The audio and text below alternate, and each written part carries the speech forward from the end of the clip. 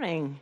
I'm Sally Bagshaw, and welcome to our October 22nd Budget Committee. Thank you all for being here, and special thanks to Council Central staff for not only putting up with us, but trying to deal with all of the Form A's that came your way, knowing that Form B's are right on the heels, but I really appreciate the great analysis that you have done. Thank you to our audience members. Glad you're here. Thank you for your P-Patch op-ed last week. I thought it was excellent. You know, public comment is going to come at the end of all of this, so happy that you're here, but just wanted you to know that it may be a little bit of time. So today we are focusing on the miscellaneous items. And as Councilmember Gonzalez pointed out on Monday, we have 20 different department and offices that are going to be bringing forward miscellaneous items. So I expect that this will probably go past noon today. Thank you all for coming and for participating and hanging in here with us. So yesterday, you know that we heard from our Council Central staff on items that affected criminal justice. I want to say thanks to our elected Judge Shadid from Municipal Court, who was here with us yesterday and took the time to make a short presentation. Also, we heard about the police department issues. Thank you, Greg Doss, for your excellent memo. Appreciated that very much. So today we're diving into the things that didn't fall neatly into a single department. And I'm excited and happy to get forward with that. I think, Asha, you're going to kick it off. Is that right? Do you want to tell us anything about that brown cow thing you were talking about, or should we just skip that and keep on going? Let's just skip that part. Great. And also to remind folks that tonight is our second public hearing. It starts at 5:30. Sign-ups begin at 4:30 here in City Hall, and we look forward to hearing everybody's comments and suggestions on our budget to date. Buckle up. Yeah. It's going to be a long night. Yeah. Oh, but we're looking forward to hearing from everyone on these issues.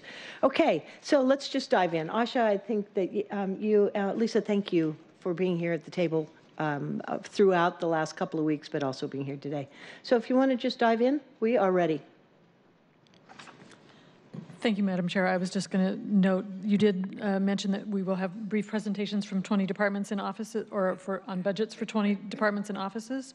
I would say this might be similar to the NPR Tiny Desk concerts, except without the music. Somebody in the back. You've got a chorus behind you, so we're expecting... Yes. I expect some humming to be taking place. Central staff leads for each budget will describe any issues that they've flagged for your consideration, and they'll also highlight any issues that have been identified by council members. Great. Asha wheedled her way to the front of the line, and we'll start with presentations on the arts, the City Attorney's Office, and Seattle IT. Good. Thank you. Okay. So I will dive into the Office of Arts and Culture here to kick us off. The Office of Arts and Culture has about a $15 million proposed budget this year. It is an increase of about $828,000 over the 2020 endorsed budget. It accounts for about $280,000 of annual wage increase in this tentative agreement between the city and the Coalition of Unions.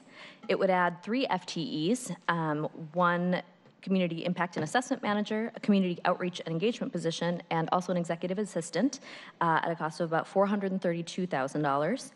And lastly, the budget increase accounts for $90,000 in ongoing funding for security services at King Street Station.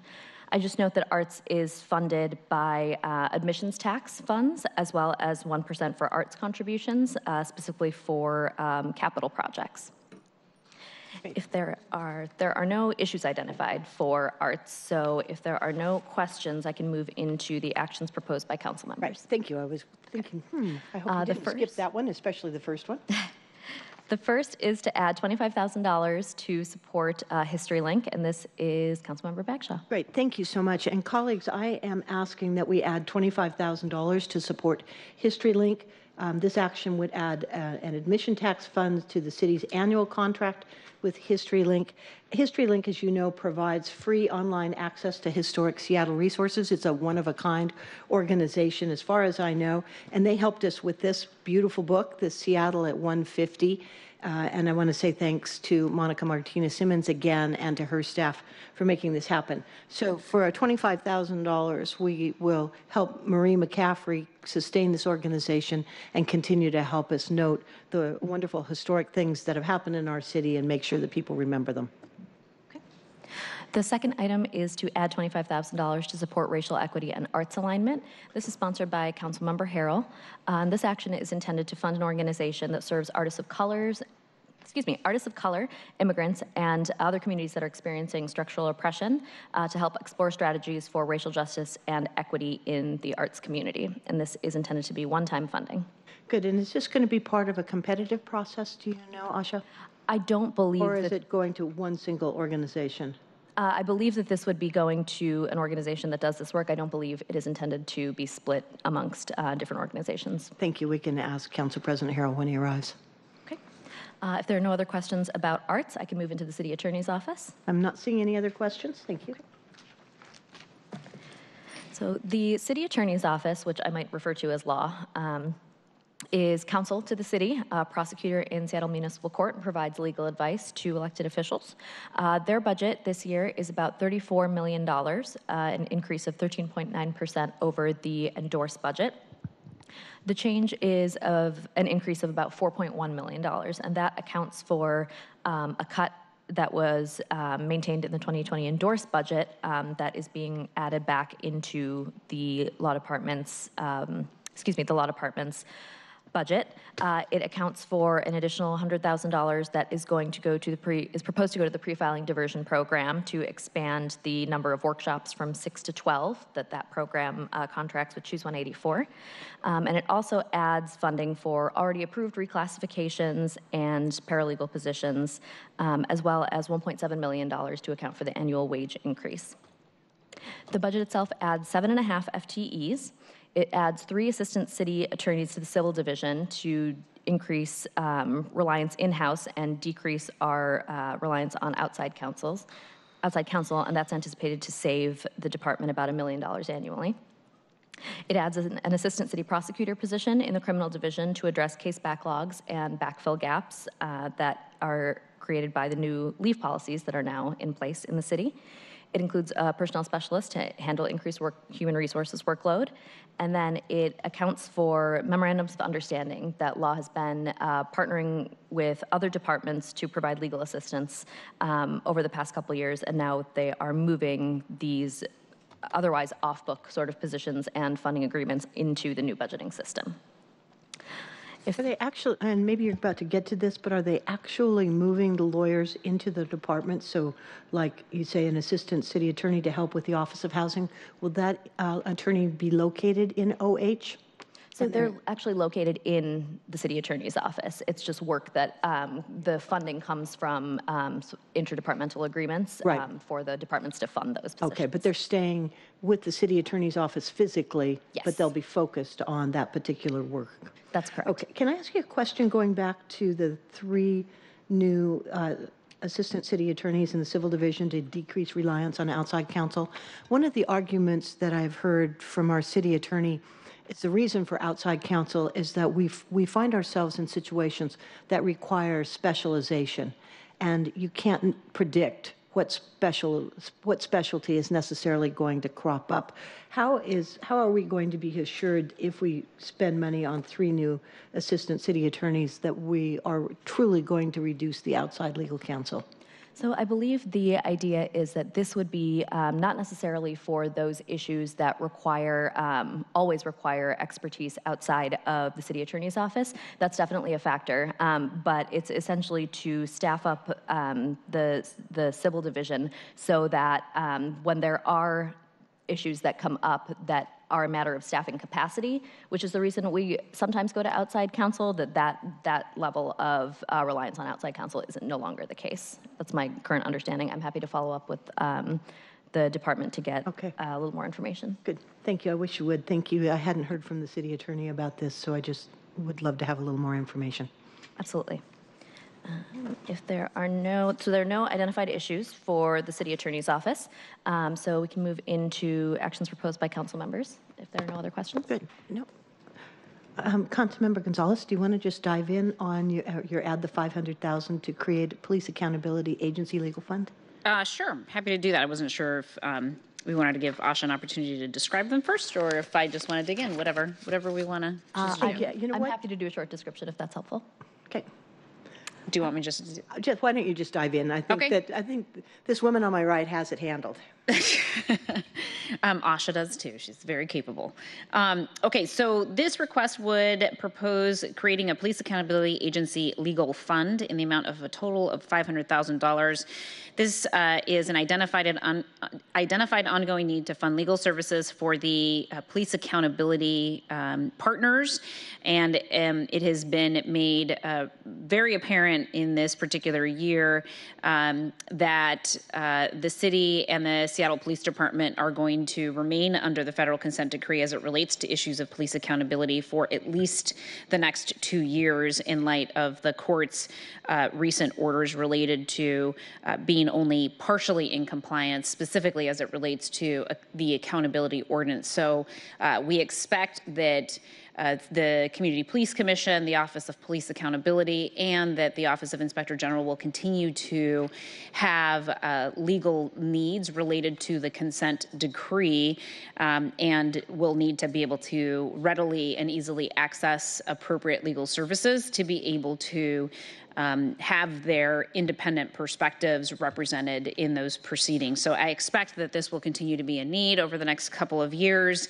And there's been some struggles from their perspective in terms of how they are currently able to or not able to access legal services directly through the city attorney's office. So, of course, our accountability ordinance, which we passed in May of 2017, contemplated a situation in which the police accountability agencies might need to seek their own legal counsel, in that it was laid out specifically in the accountability ordinance under section 3.29.480, which provided that when, due to a conflict of interest, lack of technical expertise, or capacity reasons, the city attorney's office declines to provide legal representation to an oversight entity in any legal matter, enforcement action, or court proceeding, the city attorney shall so indicate to the oversight entity in writing with the reason for the declined representation, and that oversight entity shall be entitled to representation by private legal counsel.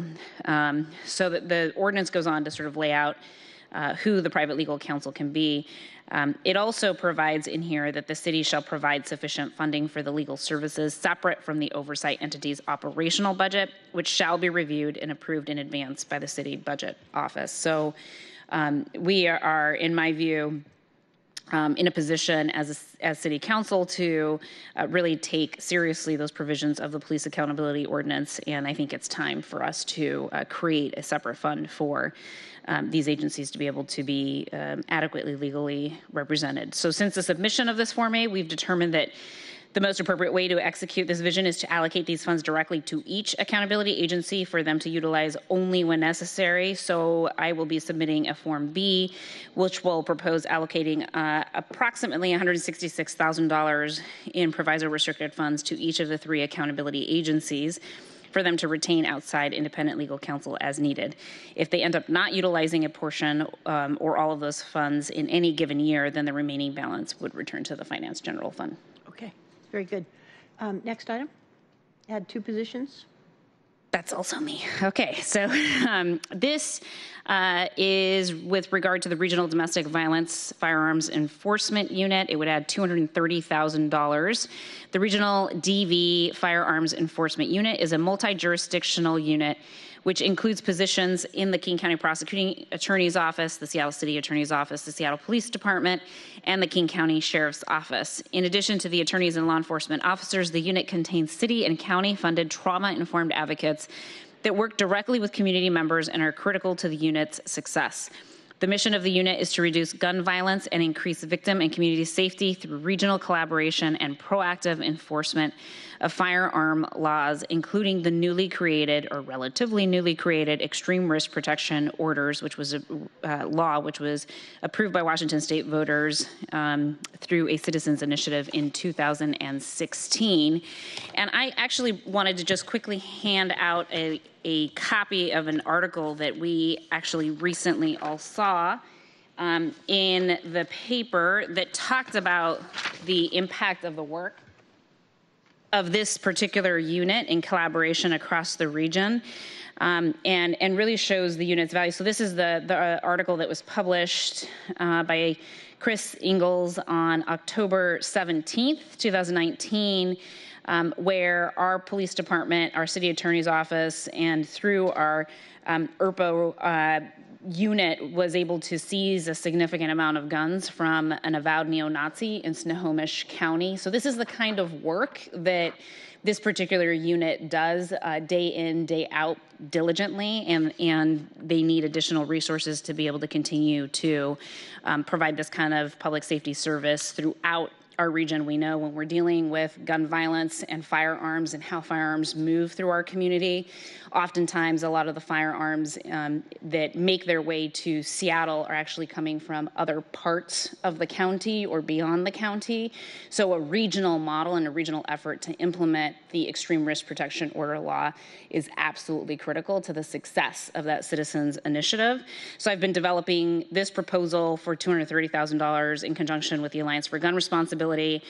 And it has evolved a little bit since I submitted the Form A, and would like to be able to get support to have a Form B that would hire in a sworn officer at SPD who would be dedicated to the ERPO division, and would also increase capacity over at the city attorney's office by providing them with an additional FTE to do the advocacy position type of work. So all of that collectively together, I think, really sends a strong signal to our regional partners that the city of Seattle is committed and serious about continuing to support the successful implementation of this regional effort. Great, thank you for that. I will certainly work with you to see what we can do in that arena. Can I ask you just one question? Sure. So when we worked with Chris Anderson from the city attorney's office a couple of years ago and got the money established, how are those, is the work that the city attorney's office doing coordinated, in your opinion, with the police department now in a way that is achieving the results that we were all anticipating? It's a hard question for me to answer because I think there is some coordination. The question is could it be more, could it be a higher level of priority in terms of resources at the police department? And I think what we're hearing from folks over at the Alliance for Gun Responsibility and others is that there are additional resources needed within the Seattle Police Department to allow for a greater degree of coordination in being able to complete that work. I think everybody's doing the best that they can within the system that currently exists, and we're seeing positive results.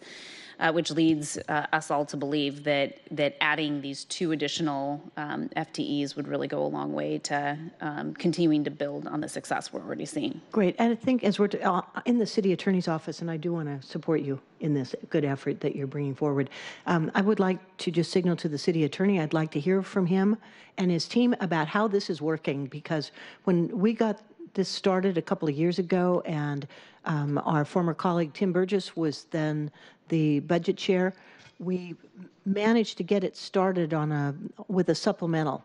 And we got some money, and we got some work coordinated with the prosecuting attorney. I know that they told me that the first week that they were working with our municipal court judges, that they got 12 of the scariest looking guns I've ever seen from people that were convicted of domestic violence offenses. And the guns were, taken in a way that it could be returned after petitioning the court.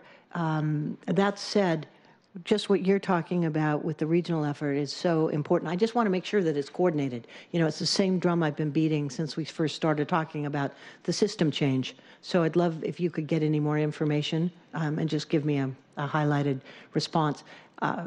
It sounds like these 2 positions are very much needed in the police department, but how is the city attorney working with the prosecuting attorney working with the police to make sure that the information is getting to the municipal court judges on time so decisions can be made appropriately? Great. Thank you, Asha. Chair Bagshaw, as far as I didn't mean that my answer to imply that I didn't know if they were coordinating or not. They are very highly coordinated, and when you read the article that I just passed out, it's a really good example of exactly how coordinated they are. They are in lockstep and and talking to each other frequently and often. And some of these gun laws actually don't go to the Seattle Municipal Court. They're King County cases, but nonetheless, we need the Seattle Police Department to be, as the lead investigating law enforcement agency, we need them to have the resources available to be able to prioritize this level of work. So there's a lot of demands within the police department in terms of patrol work versus detective work versus, special unit work. And we have just, in conversation with Renee Hopkins from the Alliance for Gun Responsibility, believe that this additional resource, and they've been advocating for an additional dedicated person at SPD to do this kind of work for quite some time now. But I think there's a belief that having somebody who can be dedicated at SPD will actually help to solidify the level of coordination that is needed. So I didn't mean to imply that there wasn't any coordination. I was meaning to make clear that the additional resources will actually improve upon and make that coordination even more solid and stronger so that we can continue to see the regional outcomes that I've highlighted with that article I circulated. Thank you. Thank you for that. Okay. Do you want to, the next one is Councilmember Pacheco. Why don't you just frame this one up, Asha? Sure. It is a budget action to add $114,000 to support the addition of 1 FTE for a domestic violence technology expert. Okay. Councilmember Pacheco. Good morning. Domestic violence has been a personal priority for me. I just know firsthand the fear and the anxieties that domestic violence can cause, and on a personal level, I used to wonder as a kid, wanting to help my mom. So this has been a much of a personal priority for me, and I want to extend my appreciation to Councilmember Gonzalez for co-hosting a lunch and learn with me and some of the agencies and partners that do the work to help so many victims who, quite frankly, are in need of so much help. As well as, I think we want to recognize just the good work that was done in the proposed budget, getting $1 million for the domestic violence hotline, which will help us be a leader in this effort. That said, I also want to extend my appreciation to New Beginnings, the Coalition Against Gender-Based Violence, SPD's Victim Support Team, Seattle's CAO's DV unit. And one thing that we had heard through those lunch and learn discussions, as well as private meetings, was that there has been a prevalence of technology-based abuse, such as cyber stalking and harassment. A 2019 study prompted by the Technology-Enabled Coercive Control Working Group in Seattle highlighted how the accessibility of technology makes it a weapon of choice for abusers. Their ability to use that technology outpaces current laws and expertise, making it difficult to use digital evidence to positively identify and address offenders. Adding an additional position to the CAO DV unit focused on providing technical assistance and training on addressing technology-based abuse and harassment will increase the number of cases the unit can take on. The new position would also provide safety planning assistance to victims, in addition to financial support, hoping this request will open the door to continued improvements suggested by the 2019 report and TECC work group, such as supporting a clinic that provides victims with one-on-one support to detangle the technology from an abuser. I want to thank again the community-based organizations, the City Department for bringing this issue forward and for the continued work and support for victims of domestic violence. Thank you. Any other comments on that one?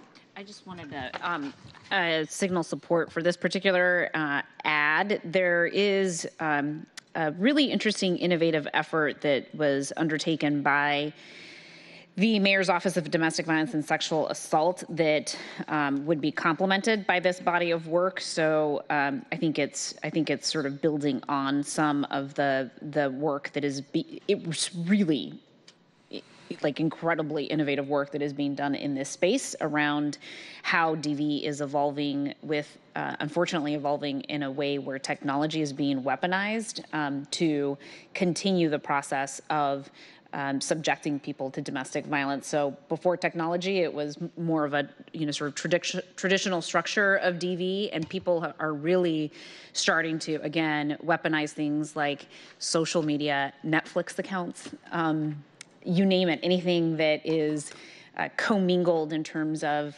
a platform that is rooted on the internet to really continue the abusive process of folks who are trying to get out of a violent relationship, whether it's intimate or not. And so I've learned a lot through my role on the Domestic Violence Prevention Council that has really opened my eyes to how abusers can really capitalize on technology to continue to abuse people. Everything from horrific stories of putting bugs in people's cell phones to be able to track them, for example.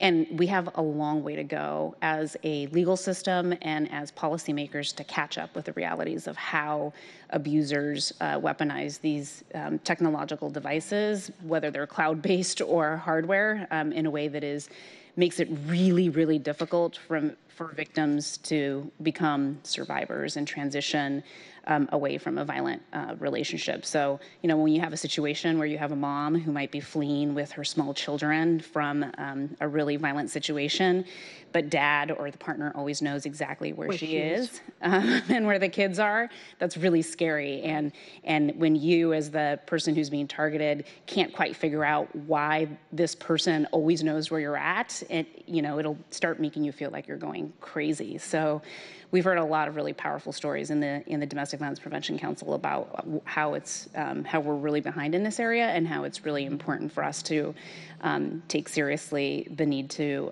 support interventions that will help victims transform into survivors. Nice. In Well, this thank you space. both for working on that. I think this is an important thing to bring forward. Can I just ask one more question, and then we'll move on to the next section? So last week, and I know Councilmember Gonzalez, you were there, and Councilmember Pacheco, and Councilmember Herbold, we all were able to hear from Minneapolis and the work that they're doing in a project that's similar to LEAD. They call it something different. But one thing that I came away with there was that they had a single point of an attorney in their city attorney's office that were following, or at least tasked with the responsibility to follow the clients that were in their program, for whether it was, I'm just going to call it LEAD because it was similar. But they were also able to identify if there were mental health issues and to get them the programs that they need, that if it was a repeat offender, to figure out what program that could serve them best. But what it was the diversion programs, just across and the spectrum. And then also looking at if it's a domestic violence situation that probably isn't ripe for the kind of diversion that we're talking about, that there's something very serious in that particular case. I also came away hearing that they were coordinating their drug addiction services so that the individuals that were part of the program got the help they needed, that they actually got the service, and if they needed a roof over their head, that was provided for them, and that their version of drug court had treatment resources that were available to them, a little bit like what we heard yesterday from Judge Shadid. So my question is, to the four of us who were there, is there something that we should be including in this year's budget in the city attorney's office that builds on what the city attorney is already doing?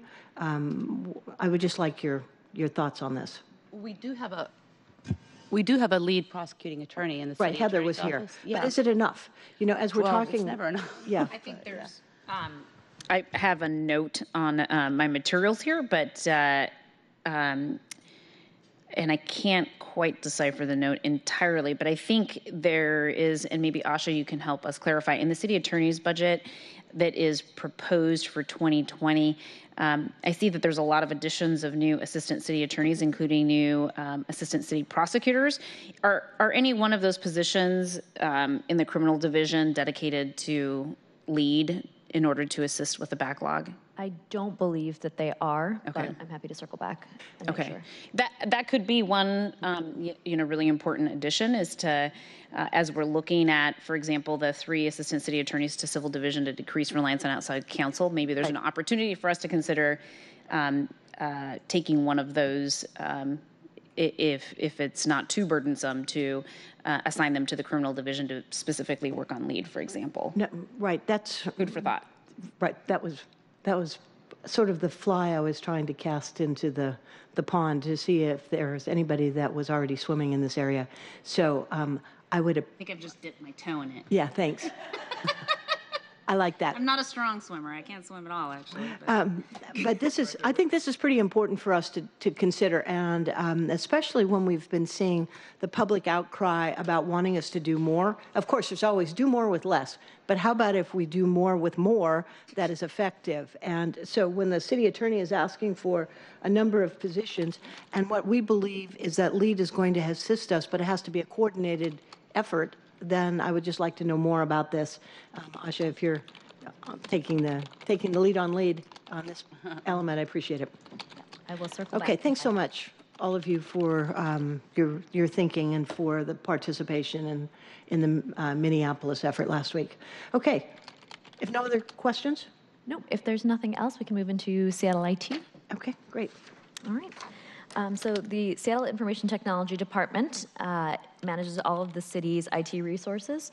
It also maintains and supports the services that back those resources. In 2016, Seattle IT, or at that time it was the Department of Information Technology, consolidated staff throughout the city to form Seattle IT. And earlier this year, with the appointment of a new chief technology officer, Seattle IT did a reorganization. And so it's been a couple months into that, and they've changed their division structure slightly from 7 divisions to 11 divisions. At the moment, there are no identified issues associated with that reorganization, given that they're only about 4 months in. There aren't any specific budget issues that come up as related to that. The 2020 proposed budget adds about $14.2 million and almost 26 new positions to Seattle IT. It includes positions to support the new Acela permitting program that Seattle IT is supporting enterprise-wide. It also includes about $6 million for department-specific projects, so Department of Transportation, construction and inspection, Education and Early Learning, Finance and Administrative Services, and the Department of Human Resources, as well as the SPD. All of those departments have projects that are very specifically being supported by Seattle IT. It also includes about $4.2 million in the annual wage increase that we discussed earlier. Major changes in the programs and services that are supported by the Cable Television Franchise Fund are clear in this budget. There's about $1.1 million worth of positions or programming that were previously supported by cable franchise funds that have been transferred into Seattle IT to be supported by other sources of funds. There have been positions and programming eliminated at an amount of about $646,000. And in terms of the issue that we're going to talk about is the declining revenue in the cable franchise fund, and there's an associated backfill of general fund of about $750,000 to be able to continue to support the programs that the franchise fund currently does support. Can I ask a quick question on that? Thank you for this short two-page memo on this section. This is really helpful in recognizing that cable services are being cut, that people are finding that streaming works oftentimes faster and better and gives them people more choices. But you say at the bottom of page 8 that the city will need to determine at what level, if at all, it will continue to fund these services and what source of funds it will use as franchise fee revenues decrease. Have we gotten any thoughts from Ben about what we're going to do to close that gap? Is it general fund money exclusively, or is there some other source that can be tapped? So as of right now, they are trying to fill the gaps for 2020 itself. Seattle IT is developing a plan about what to do about the fact that these revenues are declining and will continue to decline over the next several years. And so they're putting together a plan for what it's going to look like if these services are going to continue to be provided, if they're going to have to cut them, if there are other sources of revenues that could be added to support the existing level of programming. Right now, for this proposed budget, it is the $750,000 of general fund that is closing that gap. That, in conjunction with the transfer of the programs and services, as well as the cuts, make the fund just about solvent at this point. The other piece of that is that there is now an interfund loan that's been approved for the cable franchise fund to borrow about $660,000 from the IT fund, and that is the way in which this fund is being kept solvent. And so I anticipate that they'll have a plan for what it's going to look like over the next couple years, but at the specific issue, I think, for this council is whether this $750,000 is the appropriate amount to support the existing level of funds, or if council decides to increase or decrease that, what the associated level of service will be for the things that are supported by cable franchise funds. Great, thank you. Okay, any questions on that? All right, please continue. Okay.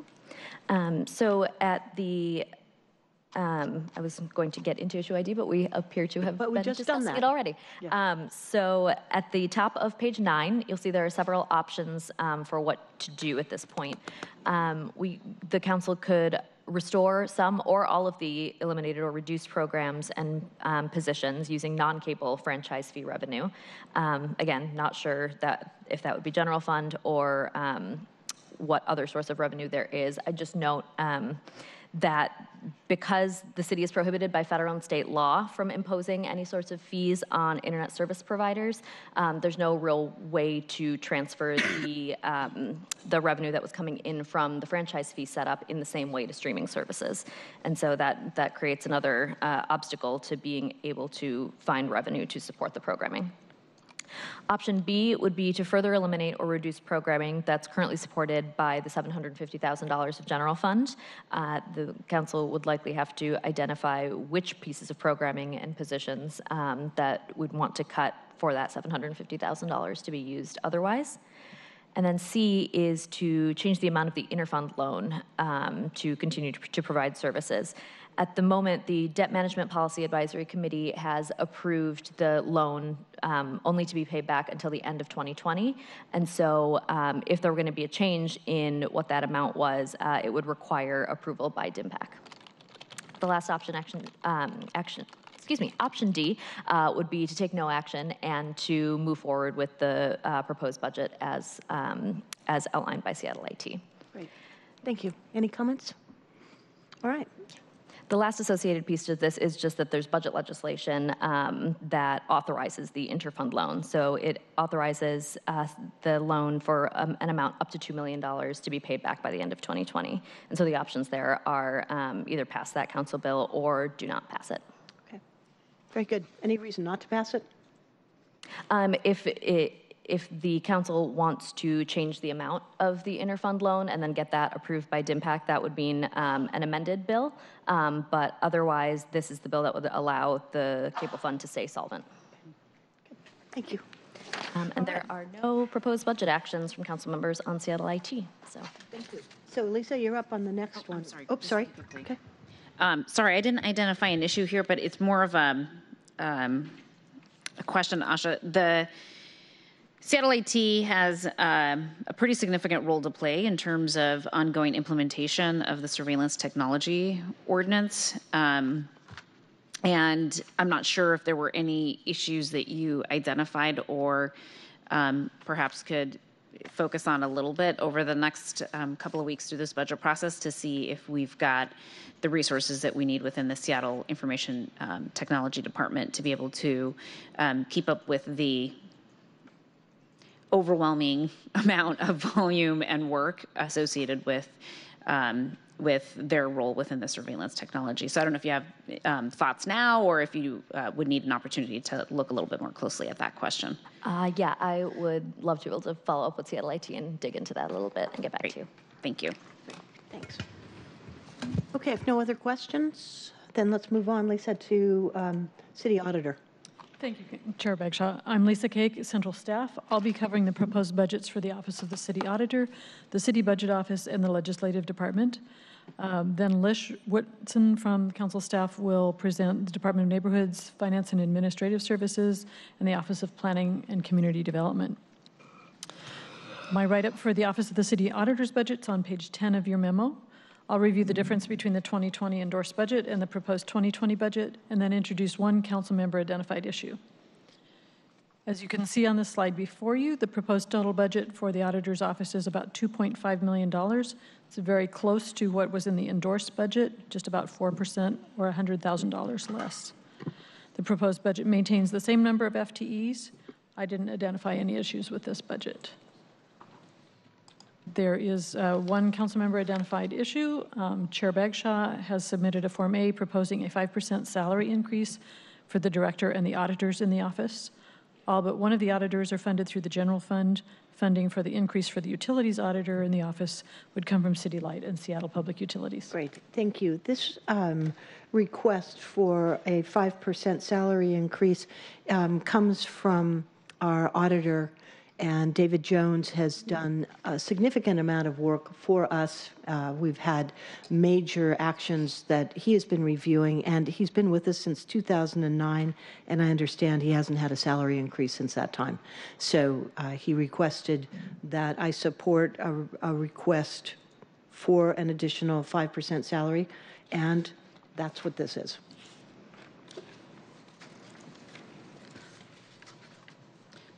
Please, go ahead. I'm just looking for confirmation that that's the case, that there has not been a salary increase for the city auditor since 2009. Not a general salary increase, no. Not above the annual wage increases. Okay, so there were the annual wage They increases. had COLA, right? And what percentage was that? It varies from year it's to varied year. by year. I can get back to you if you like. That would be helpful. The base salary hasn't changed. Correct.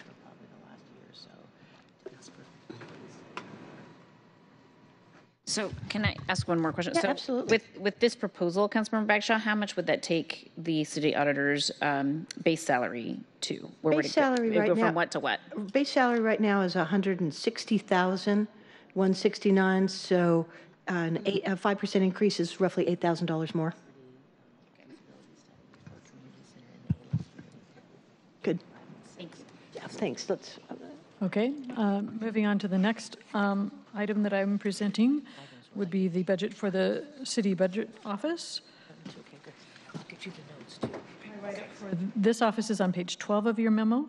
There are no staff identified issues with this budget, so I'll review the budget chart and then introduce the council member identified issue. The mayor's proposed 2020 budget for the city budget office would increase the budget to about $7.3 million, which is about an 8% increase over the 2020 endorsed budget. This increase is due to the annual wage increase in the tentative agreement between the city and coalition of unions, state paid family medical leave, and internal services costs. The proposed 2020 budget does maintain the same number of FTEs as the 2019 adopted and 2020 endorsed budgets.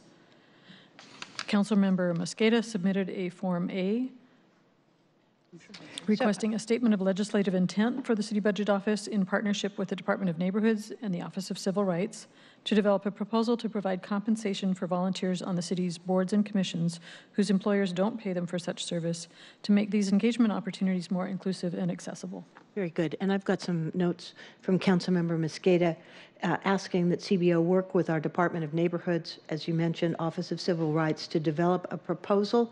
And the concept here is that there are people who would like to be serving on boards, but just find that uncompensated time makes it impossible for them to participate. So this is not a money ask at this point, but it is a SLI that will ask for a review to see if there's some grants or some stipends that might be available. Because we do have 70 boards and commissions, and we want to reach out to people and be as inclusive as possible.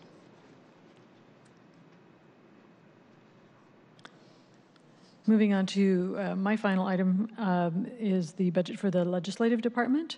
My write-up for this office is on page 13 of your memo. The budget comparison between the endorsed 2020 and the proposed 2020 budget, show that for the legislative department totals would be about $17.5 million general fund, which is an increase of about 8% over the endorsed 2020 budget, reflecting costs such as the annual wage increase in the tentative agreement between the city and the coalition, state paid family medical leave, and internal services costs. The proposed 2020 budget maintains the same number of FTEs as in the 2020 endorsed budget. Staff have not identified any issues with this budget. There is one council member identified issue relating to mayor and council member salaries.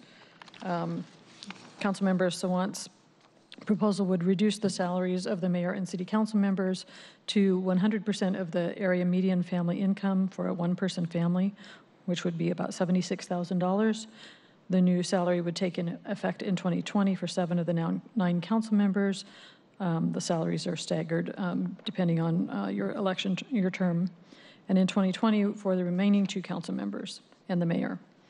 The change would provide about $430,000 in general fund in 2020 for other council priorities, such as services for renters facing eviction.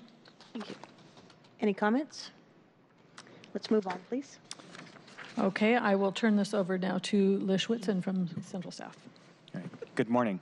The next item is Department of Neighborhoods, which is on page 14 of your memo.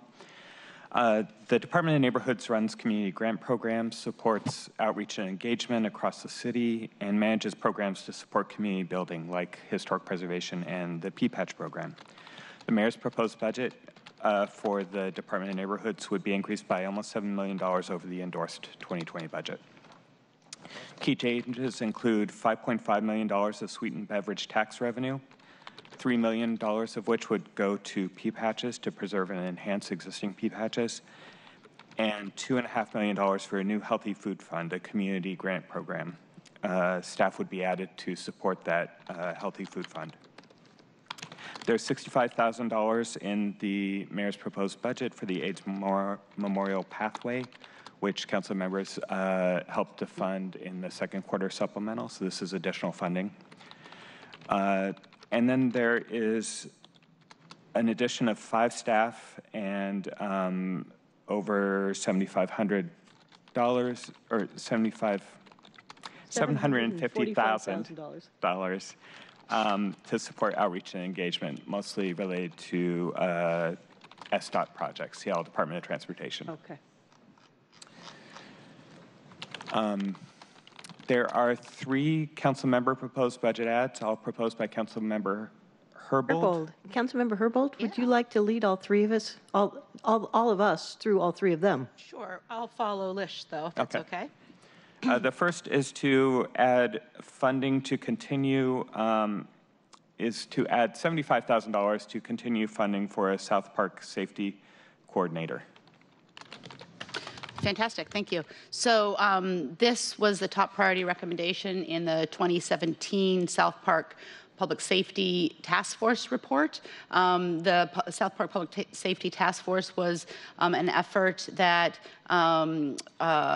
came after a tragic death of a young person in South Park. It was an effort that was supported by this council, and we supported many of the recommendations of the task force, both as it relates to traditional public safety interventions, like funding the public safety coordinator, but also in a number of capital projects related to lighting and transportation safety.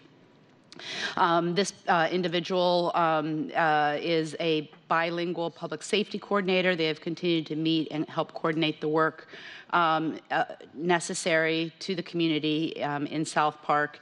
And I just want to share with folks some materials associated with that work. This is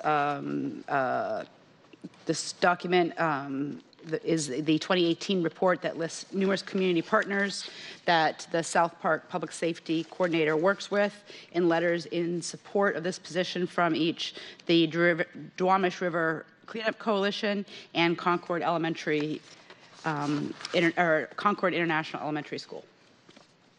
Good. So do you want to go on to the... And just as far as highlights for work that was done last year, the coordinator was involved in 7 crime prevention through environmental design assessments and coordinated 15 community cleanups, and also coordinated several safety partnerships and neighborhood coordination meetings, as well as community safety and outreach events. Nice. If I just want to add just one quick comment, and thank you for the yellow pages that you are passing out here. I really respect the work that you've been doing in South Park, Councilmember Herbold, especially, that just being deeply engaged and helping them increase the number of partners that they've been working with. I think in the 10 years that Councilmember O'Brien and I have been here, that we've seen a real uptick in engagement in South Park, and thanks for your work on it. Yeah, and I really believe that people feel that it's making a difference. So I want to thank my colleagues for supporting my efforts there and theirs. Good. Next item. We'll go next to a new Westwood and South Delridge Youth Safety Program. Which letter did I give you? Councilmember Herbold, you're back on. South Park Partnership. That's from okay, got it. So this project would actually add a yet-to-be-determined funding amount for community-driven improvements in the Westwood and South Delridge neighborhoods, following a model that has been very successful in Rainier Beach called Rainier Beach, a Beautiful Safe Place for Youth. This model is one that was actually designed by the City Auditor's Office in collaboration with the Rainier Beach Action Coalition, Seattle Police Department, and the Seattle Neighborhood Group. And this model in Rainier Beach has been funded through a federal grant received by George Mason University Center for Evidence-Based Policing. It is another sort of CEPTED approach to addressing public safety issues. It ties in with a proposal that we've all seen from the Human Services Coalition budget priority letter, where they recommend funding for youth development services, and they encourage investment for specifically ages 5 to 18. The community safety RFP released in 2019 focused on young adults 18 to 24. And so what's really important about this approach is it recognizes that, much like Rainier Beach, there are issues associated with having a middle school and a high school on the same campus. And we worked with the police department to identify what the public safety risks are associated with at-risk youth as well as the community. And the idea behind this funding is to design a program similar to what they have in Rainier Beach as an intervention to ensure that at-risk youth are not getting caught up in our schools to prisons pipeline and into the criminal justice system, coming up with CEPTED oriented interventions. Okay. Next item. Going on, we have funding for Seattle Repertory Theater's Public Works Seattle program. Please. Councilmember Herbold. Thank you. So this funding would fill, it would be one-time funding. It would fill the gap caused by the decrease in the award amount available from the Community Partnerships Program in the Neighborhood Matching Fund. Before this year, organizations were eligible to receive $100,000 from the Neighborhood Matching Fund. Before 2019, the cap on, starting in 2019, the cap on awards changed to $25,000. The amount of funding to support the Public Works program is still under consideration. Department of Neighborhoods changed application criteria earlier this year for the Neighborhood Matching Fund in order to eliminate the $100,000 award level because many projects weren't able to meet that threshold. This is one program that was able to, similarly to the AIDS Memorial Pathway program that we looked at using the supplemental budget process to address the same problem created by the changing in funding, but only for that particular project.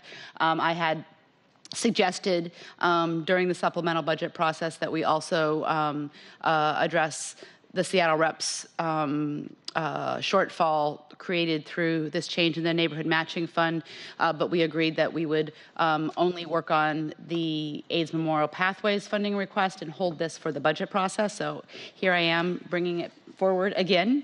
And so just a little bit about Seattle Reps Public Works. It was launched in 2016 16. It's modeled after New York City's Public Theater. It works deeply with community-based organizations to invite people from all walks of life to take theater classes, not just theater classes, but set building classes, attend performance and events, and join in the creation of works of participatory theater. 85% of participants are low income, 48% are people of color, 39% are young people, and 32% are seniors.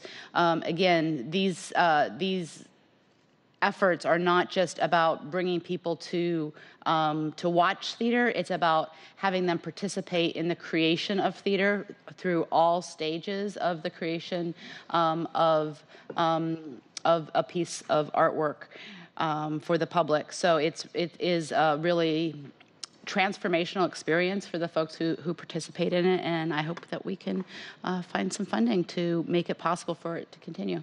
So you may have said this, and I apologize if I missed it, but the reps received $25,000 through the neighborhood matching grants, Correct. but because we went from $100,000 to $25,000, the people could apply, but every quarter, and we've heard from some that says that's not enough for us to plan. Exact same situation that we helped with the AIDS Memorial Pathway. Right. They were exactly in the same situation. We used the supplemental budget process to address their issue. I proposed that we also help the rep out during the supplemental, but we thought it would be better to bring it back during the budget process. Very good. Thank you for that. Okay, any other questions on this? All right. We'll move on to the Department of Finance and Administrative Services, which is on... And Lish, I just want to, for those, thank you, council colleagues, for being here. We're now on item 8 on page 16, and we have 20 through 20 to go. And we're going to, I hope, hang in here until we get through all 20. All right. FAS provides support for the city's vehicular fleets, facilities, business regulation and oversight, financial services, city customer services, and runs the Seattle Animal Shelter. The mayor's proposed budget is increased by almost $17 million. Key changes include $2.2 million for the Green Fleet Action Plan to buy new alternative fuel vehicles, $2.2 million for waterfront lid payments for city facilities, $881,000 to support the Waterfront Local Improvement District Administration, $365,000 for the RV remediation program, $605,000 to implement the heating oil tax, $683,000 in four positions for citywide accounting, permit integration, and human capital management IT programs. $5 million are added to the Judgment and Claims Fund, and $179,000 in a position are added for I-1000 implementation. On the capital side, there is additional funding for the Fire Station 31. There was an announcement just last week, and I've heard from CBO that that amount will need to be increase to implement the plan that was proposed by $800,000 in 2020 for a temporary facility, and they're estimating that total cost for the fire station replacement will be approximately $43,000 based on previous fire station projects. The capital program also includes space in the Seattle Municipal Tower for the Office of Labor Standards and expansion of the City Police Commission. There is a reduction in FAS's budget due to a delay in the Seattle Municipal Tower elevator rehabilitation project, and funding is transferred to Seattle Center and Parks for energy efficiency projects. There are two pieces of legislation related to FAS that you'll see. They both align the city's business and occupation tax regulations with changes to state law. We have 3 council member proposed budget adds. The first is to create a parent-infant room. Councilmember Bagshaw. Great, thank you very much. I think we talked about this in the last couple of weeks, and I was alerted that the executive and the budget office were not keen on pursuing the child care behind the coffee cart, and that was something that Councilmember Mosqueda and I had advanced last year, and I think others supported it. And we asked to get a real review on whether or not we could put childcare in City Hall. And it came back with a high price tag, and also what I heard from the executives that they would rather put that money into other child care services around the city to enhance what may already be there or to help low-income areas.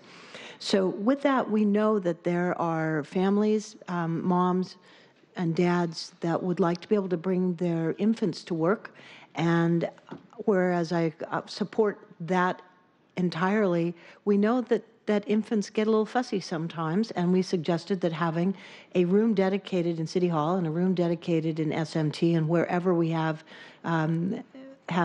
families and we have workers, that we have space for them. And it doesn't have to be expensive. It doesn't have to be particularly fancy, but a place where parents could go if the infant is getting a little bit fussy. And it can be a room for breastfeeding, for pumping, for having even places where people can work. My vision of this is some, reasonable, comfy couches. I'll donate the one that's in my office when I leave, and just making it a kindly place and a quiet place for the child to calm down. So I think that even though I'm going to want to pursue the child care facility, I also can see the writing on the wall this year, and I would like to be able to say, we want a place. In our own legislative branch, we're going to have a few babies, and having places for them to go, I think, would be a wonderful option. And I'm going to ask for my colleagues' support on this.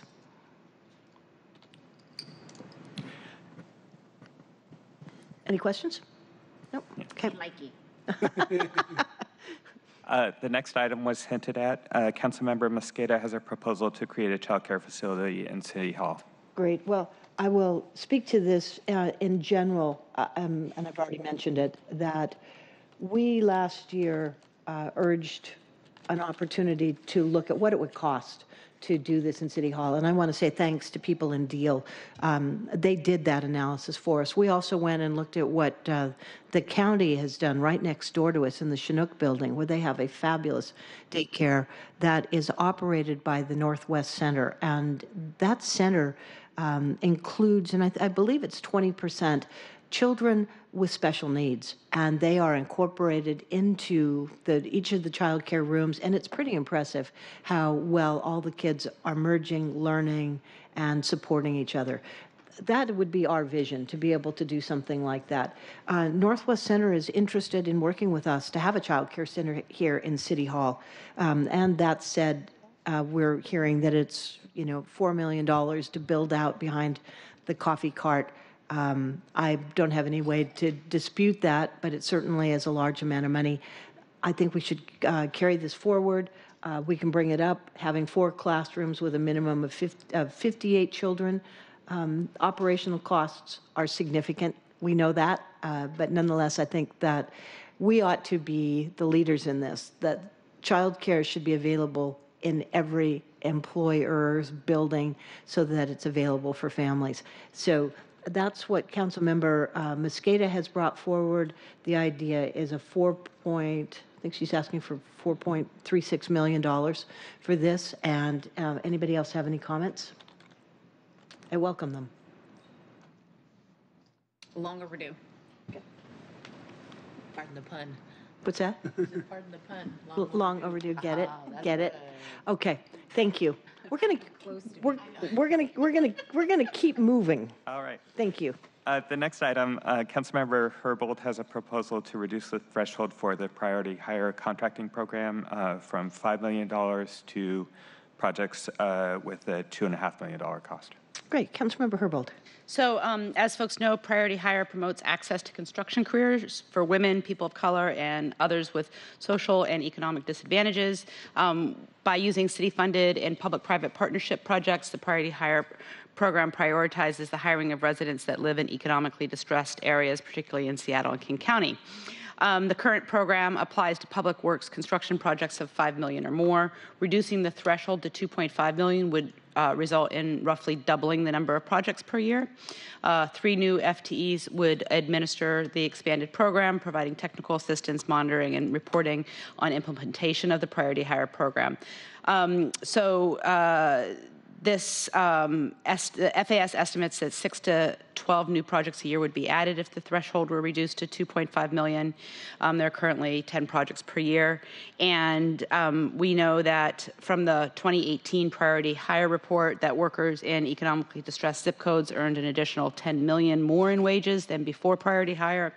Apprenticeships of color nearly doubled their share of apprenticeship hours on CWA projects compared to non-CWA projects, and 416 pre-apprenticeship graduates and individuals receiving career navigation services were placed into the construction industry through Seattle Investments.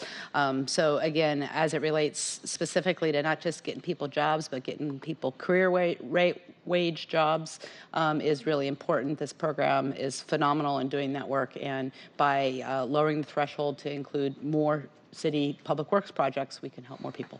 Great. Thank you very much. Any comments?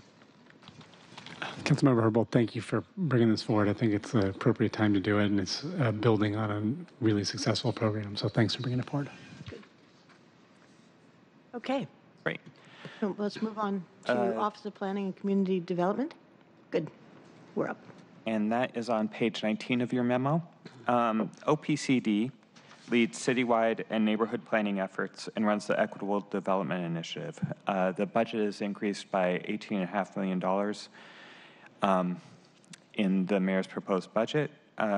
Most of that is a $15 million one-time revolving loan fund for Equitable Development Initiative property acquisition, funded through the Mercer Mega Block sale. $500,000 in a position would support the revolving loan fund and a strategic acquisition fund that is currently placed in Finance General. In 2023, the city will need to update its comprehensive plan, and there are 2 ads related to that major body of work, $500,000 for an environmental impact statement and $150,000 for outreach and engagement. Finally, there's a $134,000 ad for Sound Transit 3 planning transfer from Seattle Department of Transportation. There's also legislation.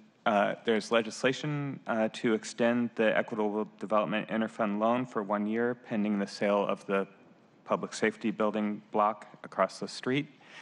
We're getting close to seeing permits issued for that development, and once those are issued, then we can close that transaction. You are grinning, and I appreciate this. I don't know how long. I don't know how long that pit has been there, but I have told people before when I was in the prosecuting attorney's office over there in that corner of the building. So I've been looking at 90 degrees about that pit for at least 15 years now, and it used to have just mallard ducks swimming down there. And before I was here, I asked Fred Podesta, could we just make it a tiny home village until you're ready to build? And of course, they told me no. But we're so close, and there's actually a real sign on the wall, I noticed, that hadn't been graffitied yet. And what do we think the timeline is, Lish? When do you think I'm going to see? Best case would be, when am I going to see a building coming up? Best case for permit issuance would be December, but probably first quarter next year, they will be able to pull their permits. Good. Councilmember O'Brien. I'm considering putting legislation forward that would require the Councilmember Bagshaw not leave until the permits are issued. So that, that'll be another term, guys. Okay. Thank you for all of this. Let's keep moving. That was a bad suggestion, Councilmember O'Brien, but thank you.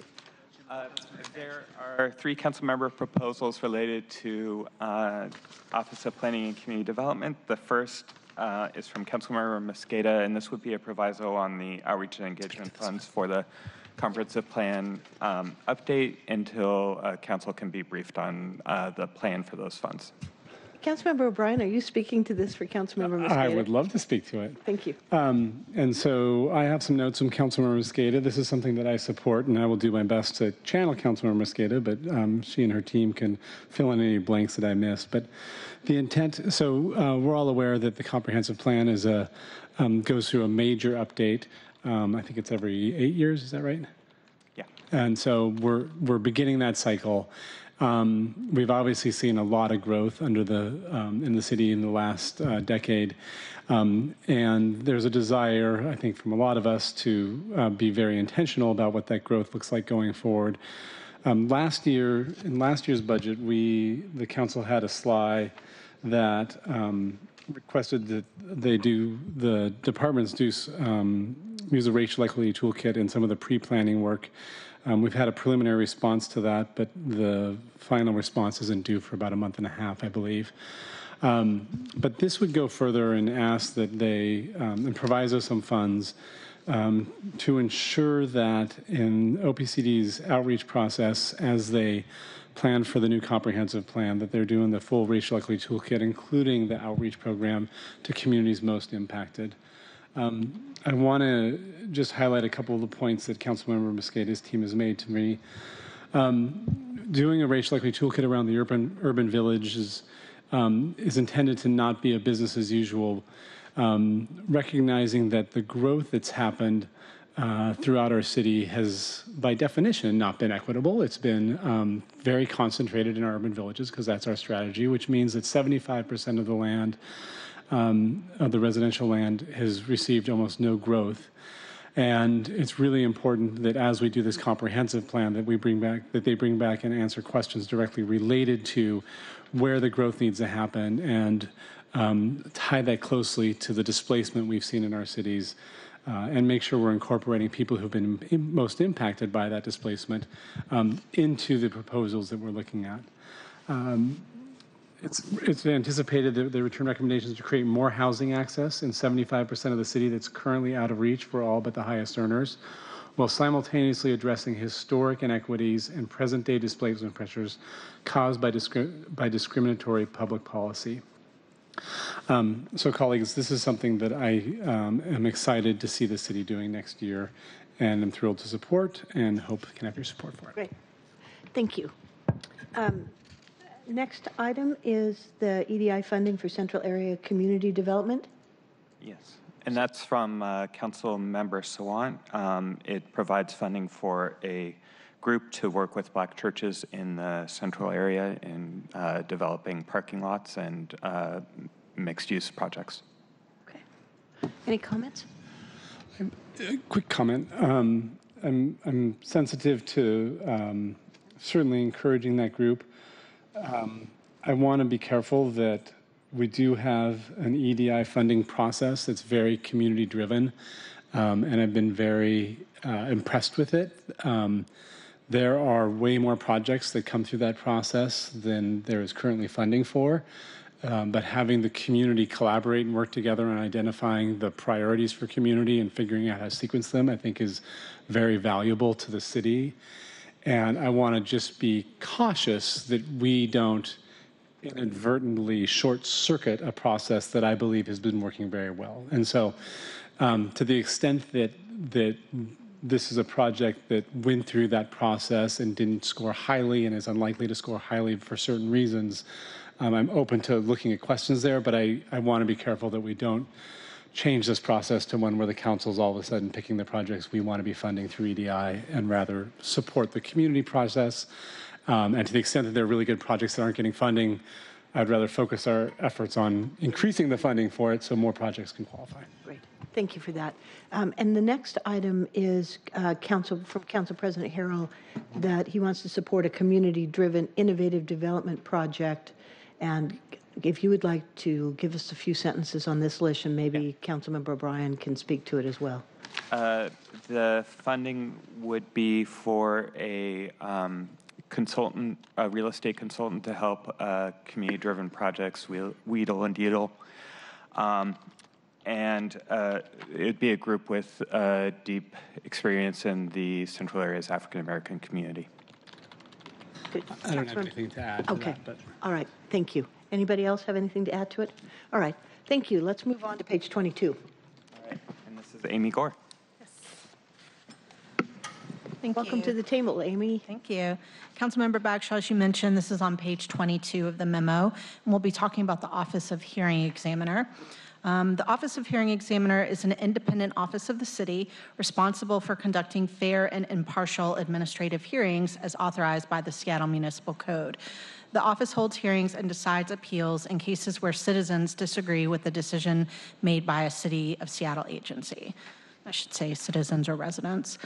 The Office of Hearing Examiner's 2020 proposed budget is just over $1 million. This represents an increase of about $73,000, which includes taking one part-time FTE to a full-time FTE. This is in anticipation of an increased workload to hear appeals of fire code violations following the passage of Council Bill 119650, which Council passed in September and gives Seattle Fire Department citation authority. At this time, there is one proposal for the office from Councilmember Pacheco. Just go. Sorry, I'm so used to Councilmember Pacheco, jump right in. This ask comes directly from the Office of the Hearing Examiner and stems from conversations I had with Hearing Examiner Vansel around implementation of the SEPA reform bill we passed 2 weeks ago, colleagues. Hearing Examiner Vansel has identified 2 low-cost investments that we can make to address lengthy hearing times and improve efficiencies within the office. The first is a one-time funding of just $8,000 to pay for portable hearing equipment. Currently, the Hearing Examiner has access to 2 hearing rooms, only one of which can accommodate large multi-party hearings. So when a large hearing such as the MHA appeal is being heard, other hearings that could otherwise be handled quickly are sidelined for months because there's no physical room to hear them.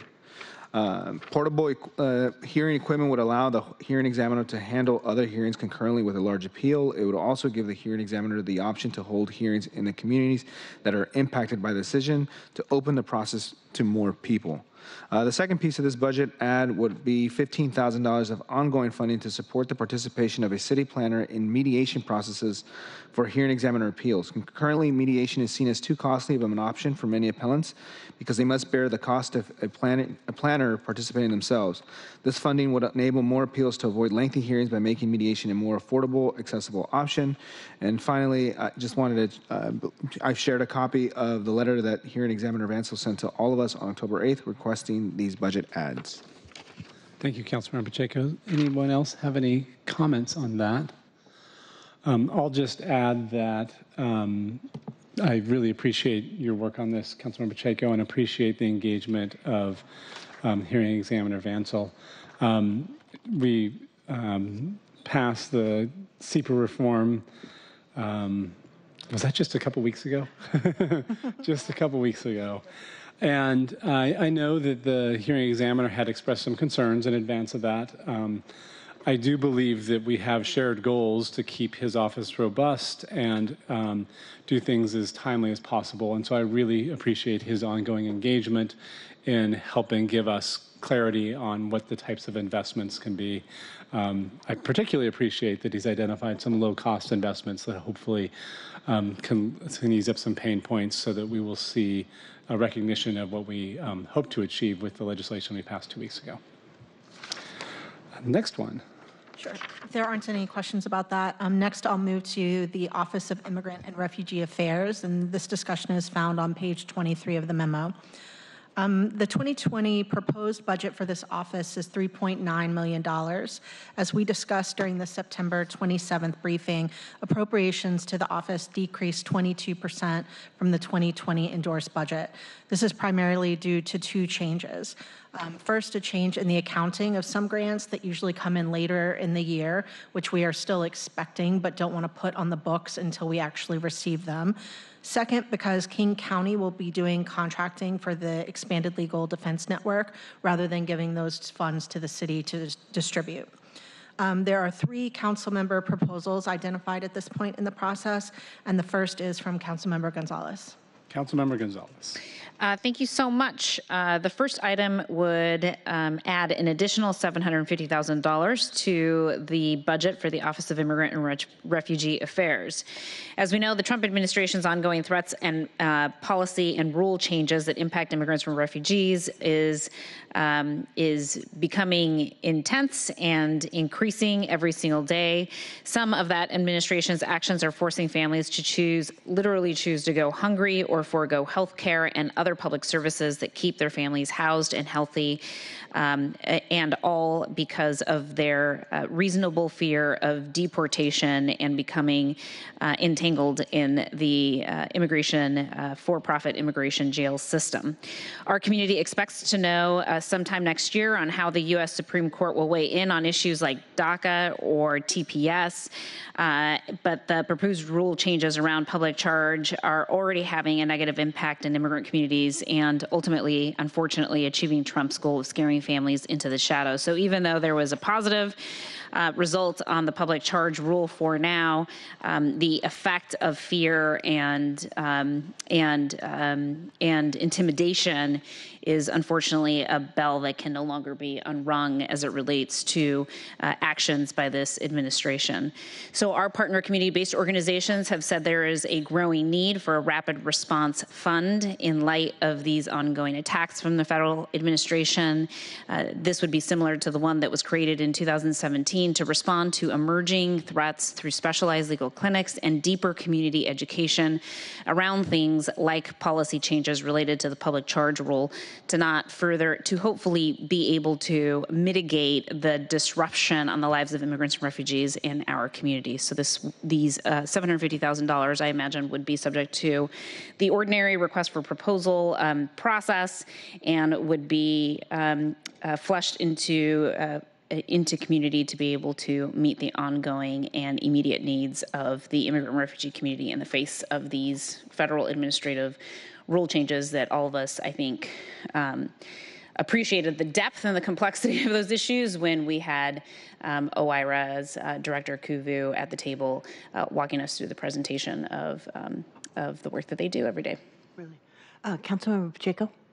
I just want to express my support and for both 1 and 2, but I'll give my reasons why on number 3. Okay, very good.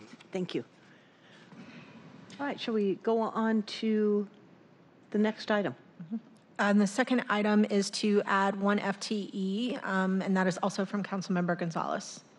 So thank you. This would be complementary to what I just described. So again, we heard from OIRA that they are continuing to address and deal with the vast amount and volume of policy changes that seem to be coming out of the Trump administration every day, all intended to attack and create a hostile environment for immigrants and refugees in our city, frankly, whether they're here with documentation or without. Matters little to this administration. They just really want to create an environment that's hostile to discourage immigrants and refugees from fully integrating into our communities. And this is an opportunity for us to provide OIRA a single full-time employee equivalent to be able to really just focus in on those federal policy changes that are having a devastating impact on the local immigrant and refugee community, and really be able to support some of the work that the community-based organizations would be doing in the Resilience Fund should that be funded. Great, thank you for that. Next item is, and I think this is Councilmember Pacheco, you were going to dive in. Sure. So this summer, when I first was appointed, I opened up a district office at the University Heights Center. And over the summer, as I was having district office hours, I would hear from constituents as they were seeing the images over the summer about what was happening on our southern border and what the he who shall not be named administration was doing at the southern border. And a number of constituents wanted the city to do more. So that's why I'm very strongly supportive of 1 and 2, like the 2 amendments that Councilmember Gonzalez has offered. Additionally, when I worked at the Office of Minority Affairs at the University of Washington, I would hear from other staff members the anxieties that so many undocumented students would have about both their renewal or immigration status and so forth. So my office had inquired to OIRA what we were doing. And in 2018, the Office of Immigrant and Refugee Affairs was able to use $20,000 in one-time funding to work with nonprofit 21 Progress to provide grants to help DACA recipients afford the $495 DACA renewal application fee. With the Supreme Court decision on DACA's fate looming and with the possibility that the program could sunset at some future date, I believe that we should provide OIRA with another round of one-time funding to help Dreamers renew their status before the program ends. I plan to put forward a Form B to add $50,000 in one-time funds to support this work and have been discussing this with OIRA and 21 Progress. I am also aware that there may be interest from private donors in matching whatever funding the city puts forward for DACA renewals. On a personal level, growing up, my two older sisters were undocumented. And my mother used to always say to us, no matter what, that we always had to protect Elaine and Mariella. And so I am in pursuit of this, not just because of my experiences at the Office of Minority Affairs, not just because of what I heard from constituents, but because I think this is what we should be doing as a city. And when we ask ourselves in news reports, what can we do?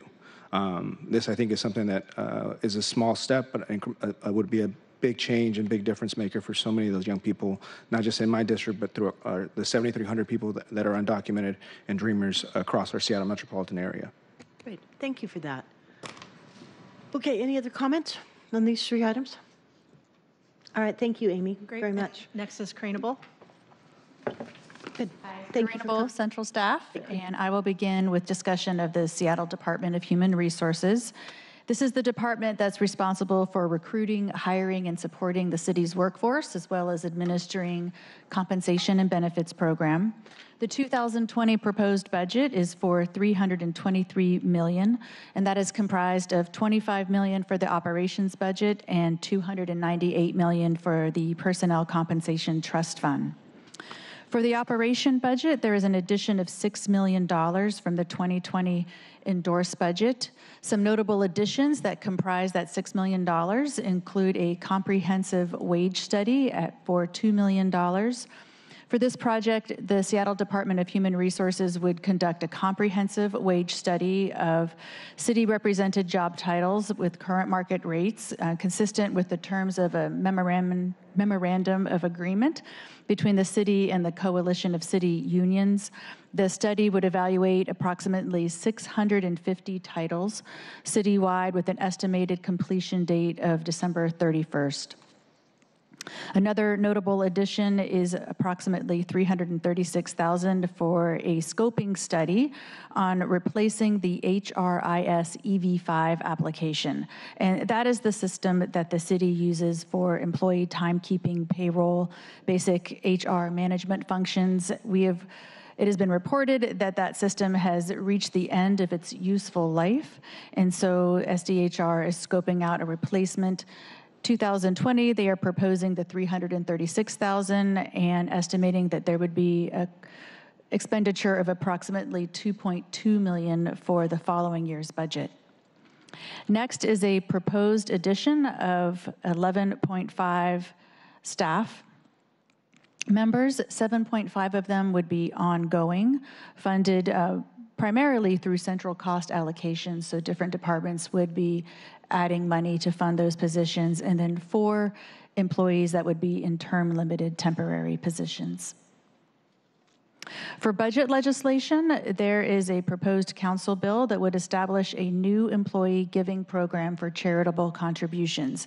This legislation would be comprised of amendments to the employee giving ordinance that has been in effect since 1988. And this proposal would eliminate the requirement to have the charitable giving program happen through payroll deductions, and it would there would be a designated campaign administrator to actually run the program rather than the city, or there could be the option of it happening with this designated campaign administrator or the city. The designated campaign administrator would be a qualified nonprofit third-party administrator that would lead the campaign, provide full campaign support, and also distribute the employee donations. As background for this change, SDHR states that since initial implementation in 1988, the program expanded significantly. Staffing could not keep up to meet the intensified program demands. There was an audit and an investigation several years ago that showed a strong need for more program management and more internal controls. So in the 2018 proposed budget, the SDHR actually recommended abrogating one of the positions that was handling this charitable giving campaign and actually moving towards third-party administration, which is one of the recommendations that came out of the audit and the investigation. So since the adopted budget did abrogate that position, since then the department has been taking steps to discontinue payroll deductions, and that will actually happen on January 7th of next year. They plan to inform participating nonprofit organizations of this change this week. And then there will be a 2-week charitable giving campaign that will be run by United Way of King County in November 8th through November 22nd. So an item for council to consider is the impact of removing payroll deductions from the employee giving campaigns. In 2018, 10% of city employees donated about $644,000 to almost 700 nonprofit organizations. An example of the size of such donations, Northwest Harvest received $34,000, so about $8,000 per quarter. And another example are 15 employees collectively donating about $5,000 to New Beginnings for survivors of domestic violence. So given this history of giving that has been a consistent source of funding for these nonprofits, the council could consider amending the bill to require an enhanced charitable giving campaign during the first year of implementation, perhaps 2 campaigns or an extended campaign. I would like to speak in support of moving forward with Bobby Hume's recommendation. 1988, there was no such thing as donate buttons on the internet, and we didn't have the kind of fundraisers that we see all fall and all spring from some of our favorite charitable donations. And one of my concerns about the payroll deduction is it took quite a whack out, and I believe it was like 7 or 8%, so that it wasn't free to the individuals that were donating the money, and then there were administrative costs by the organization that was receiving the money. So I think there were people that were feeling like upward of 15 to 20% of administrative costs were taken before their money actually went to the services to which they thought they were donating. So if we can reduce those costs, make it still simple for people, and encourage the kind of charitable giving we've seen, I think that is terrific. But I will also note that, as you point out here, that $34,000 went to Northwest Harvest. Through this program, there was a lot more of city employees that gave directly to Northwest Harvest, and I want to encourage that. Any other comments? Okay, please continue. In the absence of comments, we'll move on to the Office of Labor Standards. Thank you. Office of Labor Standards strives to improve workers' lives through implementation of labor standards and also administering 2 very large outreach and education funds that comprise about 1/3 of the budget. And they also support an advisory commission and the domestic workers standards boards, and they also are creating innovative policies as well. The 2020 proposed budget for the Office of Labor Standards includes $6.8 million, an increase of about $207,000 from the endorsed budget. OLS is not proposing any changes to employees, staffing, or operations. These increases are due to standard cost changes, annual wage increase in the tentative agreement between the city and coalition of unions, and contributions to the state-paid family medical leave. Something to that the council may want to consider in relation to Office of Labor Standards is the cost of translation and interpretation that the office provides. The office truly does have a robust language access program. They translate their materials into 19 or more languages. It goes through a two-step process where it is translated by a professional services company, and then it receives a layer of review from a fluent speaker in the community to make sure that the translation is meaningful to the folks who are reading it. They have forecasted up to about 20 translation projects for the upcoming year. Their budget has a line item for about $25,000 for language access. They estimate that it'll cost almost $42,000 to complete this work. They indicate that increasing funds for language access is not necessary because they predict underspending in other accounts such as operating supplies, employee recognition, and software purchases. The council may want to consider adding resources to cover the full cost without the underspending in the other accounts. Okay. I don't see any questions. I do have comments, sorry. however. Okay. Sorry, I didn't see you grab the microphone. Oh, no, that's okay. On the language access costs, I do think it's important for us to, and I spoke to this during the OLS presentation, I do think it's important for us to take seriously the need to cover language access costs for the department. I think we heard from Director Garfinkel at the time that it is absolutely a need, and that the department does the best that it can with what it has. And I think that Karina's presentation during this process is a testament to that. I think it's pretty obvious that they are committed to language access and continue to do what they can at the highest quality possible. And I would be supportive of adding an additional $17,000 to cover the additional language access costs in order to recognize the need for implementation of the 5 new labor laws that we passed that will go into effect in 2020. Great. Thank you. Okay. There is one proposed council budget action for Office of Labor Standards. I'll reach over and get the slide so we can have our visual for that. Councilmember Mosqueda proposes adding $1 million to the Community Outreach and Education Fund and the Business Outreach and Education Fund.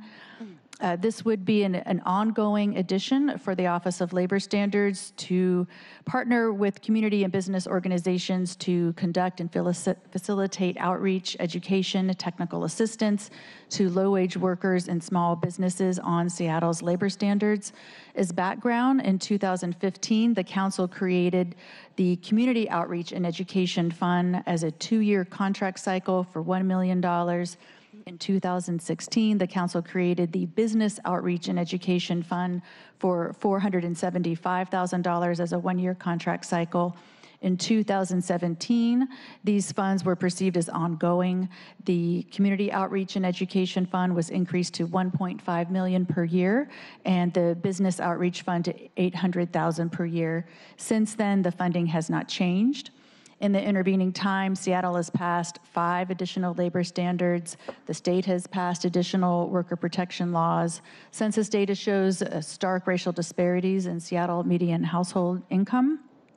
So this budget action would add additional money to increase outreach on ways to empower workers and empower businesses to put these laws into place. Councilmember Herbold. Thank you.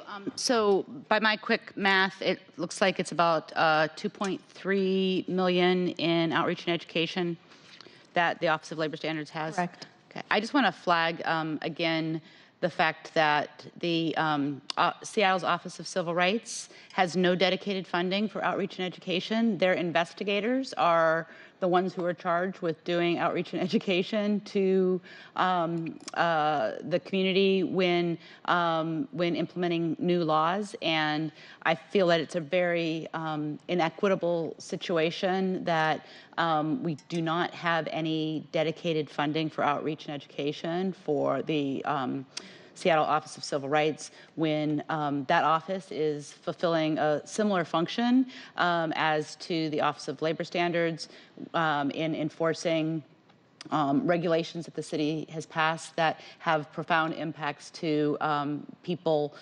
related to race and our social justice values of the city. So I am continually bringing this up to signal my desire to figure out a way to have both some parity between those two offices, both as it relates to the numbers of investigators and the investments that we put into outreach and education. I think the folks that it benefits in doing so are the folks that, with the passage of the laws that we've passed on this council over the last several years, will reap benefits for the constituencies that we hope to represent. Thank you for that. Councilmember Gonzalez. Oh, thank you. So I have notes from Councilmember Mosqueda's office on this particular budget request, which is hers. Before I read those, I just wanted to acknowledge the point that Councilmember Herbold continues to make as it relates to issues related to community outreach for the Office for Civil Rights. I certainly agree that there needs to be some attention placed in that category as well to make sure that we are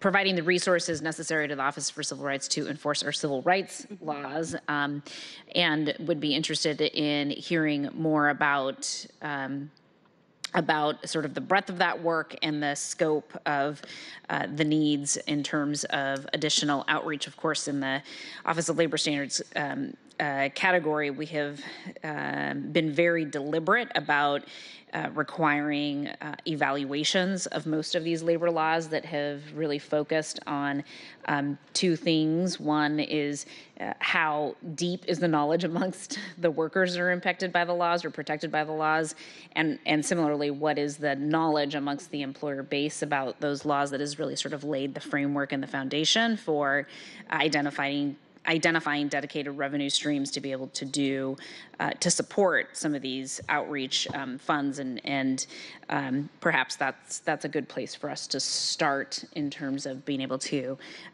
identify what the scope of the needs are. But that being said, before us is this request to add $1 million to the Community Outreach and Education Fund and Business Outreach and Engagement Fund to the Office of Labor Standards budget. I think Karina did a good job of going over some of the talking points that I have in front of me from Councilmember Mosqueda's office.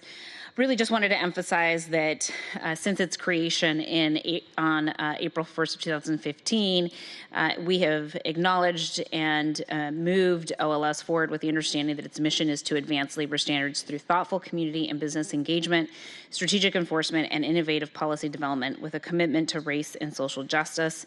OLS implements many of the labor standards that the City Council has passed: paid sick and safe leave, fair chance employment, minimum wage, wage theft, hotel employees' health and safety, secure scheduling, and the domestic workers ordinance as well.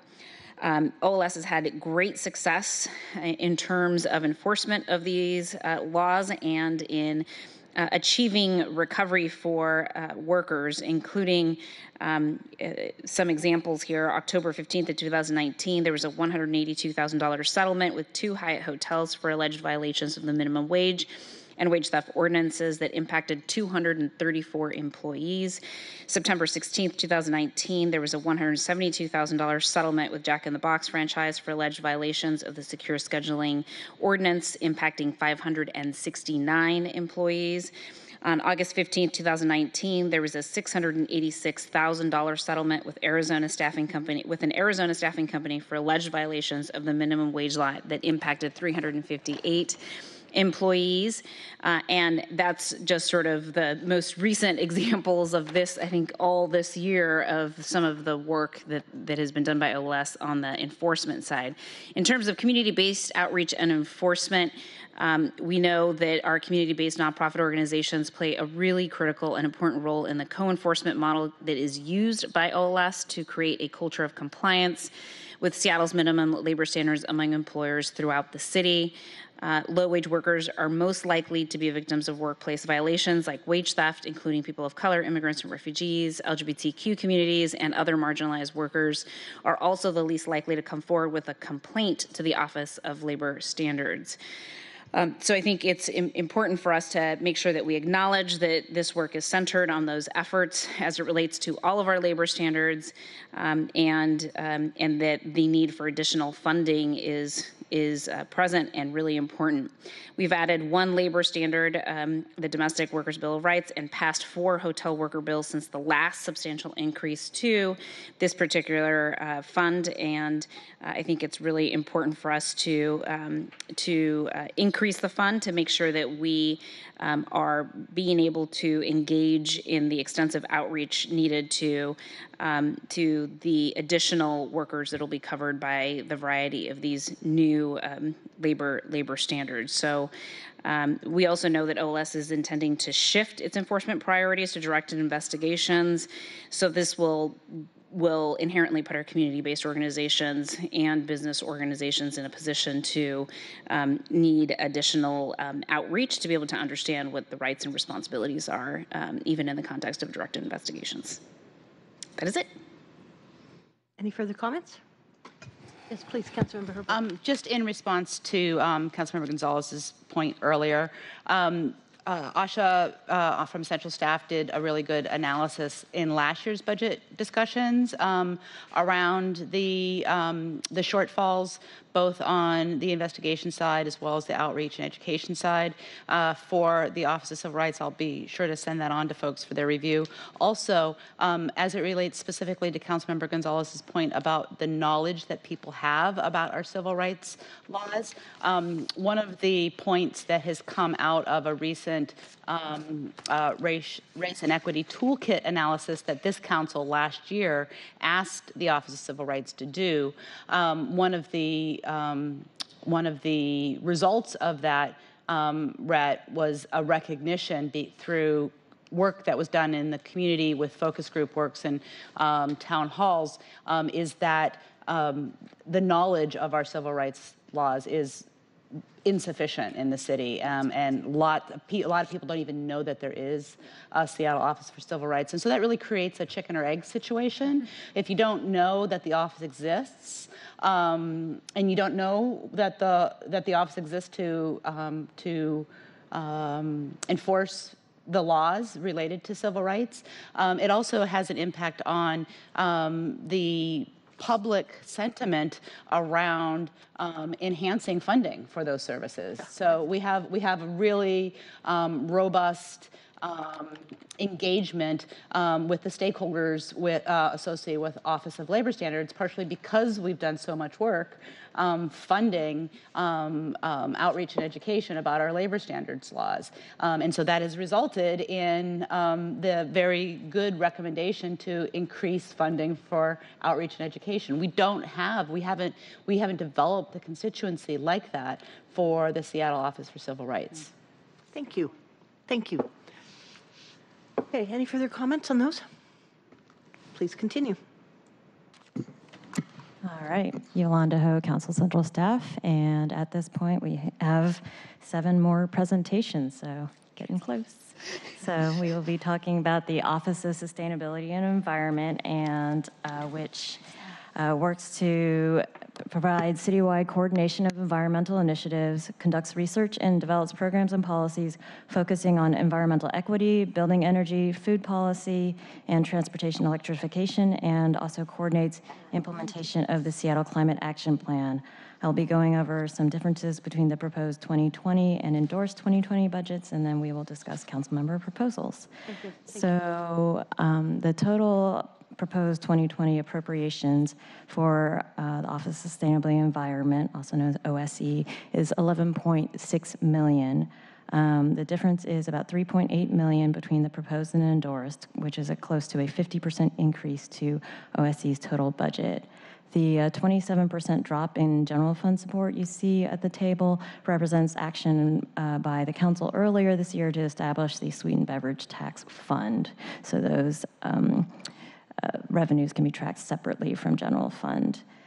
So the 3.9 million of sweetened beverage tax revenues in the endorsed 2020 budget were shifted from general fund to the sweetened beverage tax fund, and also the proposed budget would add 2 million to expand the number of Fresh Bucks vouchers that the office can offer to residents who are in the food security gap, which are, so those are residents who experience food insecurity but do not necessarily qualify for some food assistance programs.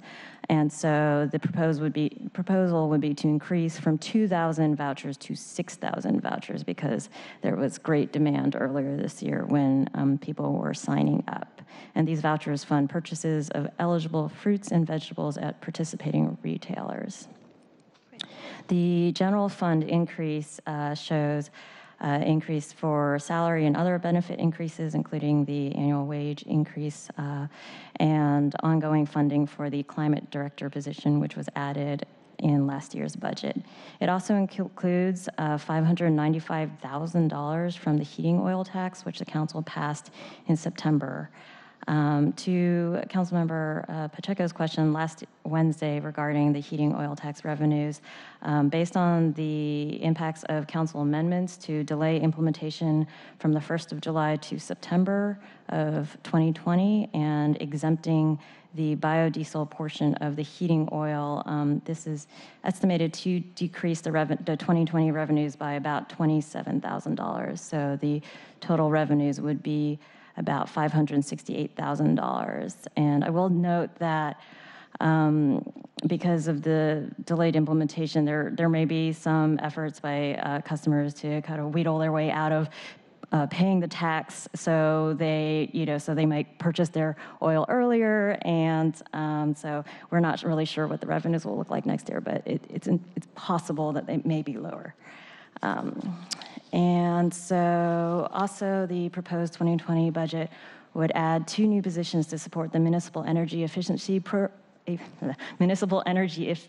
project for a total of 3 staff. These 2 new staff are a resource conservation advisor funded by the Real Estate Excise Tax 1 and an administrative assistant who would be funded by utility rebates earned through conservation efforts. And these 2 ads reflect priorities in the mayor's climate action strategy, which they included a near-term action to double the existing budget in 2021 to 2025 for energy efficiency in municipal buildings in order to achieve a 40% decrease in carbon emissions reductions by 2025. So on to budget actions proposed by council members. Brian. First by Councilmember O'Brien to add staff support and funding to support the Green New Deal Oversight Board. Great, thank you. Councilmember O'Brien. Colleagues, we've discussed this a few times, but just quickly, when we passed the Green New Deal resolution, and then again the ordinance establishing the Green New Deal Oversight Board, it has always been anticipated that there would need to be a staff person to both oversee the Oversight Board and also work with the interdepartmental team that is set up. In addition, we established that the positions of the Green New Deal Oversight Board would be eligible for stipends if the participants wanted to access stipends, and so this would also include funding for stipends for the year. Thank you. Any thoughts? Please, let's go to the $35,000 for natural capital valuation analysis. Councilmember Herbold. Thank you. So I'll have another letter to distribute. I have so many. So let's put them up there. I get so many more than I need, but I guess they're for the public. So this request derives from a previous year's statement of legislative intent response from FAS from a previous budget cycle. The letter I've circulated is a letter of support signed by a number of local organizations, ranging from Seattle Audubon to PCC to REI, and like I said, a number of other organizations, Doweridge Neighborhoods Development Association. The letter notes that treating our green infrastructure as an asset aligns with the city's many environmental intentions and commitments, including carbon reduction and increasing tree canopy. And the idea is that through discussing with central staff, this could entail one of two approaches, either having the organization that does the natural capital evaluation work with outside citywide, which is a program in the Office of Planning and Community Development that seeks to leverage city-owned open space across departments for open space purposes. Their focus is primarily on outdoor activity, but there's also a recognition of the environmental benefits of open space in preparing for resilient future. The other option is having them work with the Office of Planning and Community Development's comprehensive plan team to build in these concepts after getting the natural capital valuation, getting a sense of what the value is of our natural infrastructure. They could then work in the concepts of ecosystem services into the scoping of the environmental impact study for the next big update to the comprehensive plan. This idea exists in the comp plan, but it could be better enunciated and more deeply incorporated into the comp plan if we had a valuation like this that would begin to capture what the value is of our natural assets. An approach like this was used previously by Seattle Public Utilities when many years ago, an organization called Earth Economics did a natural capital valuation for the Cedar River watershed as part of the decision making around the city moving towards taking that very important asset to that we've reaped many benefits from since that decision making at the time. So I think this approach has a good track record, both nationally, but also here in the city of Seattle. I think they also did a natural capital study for Discovery Park as well. Thank you.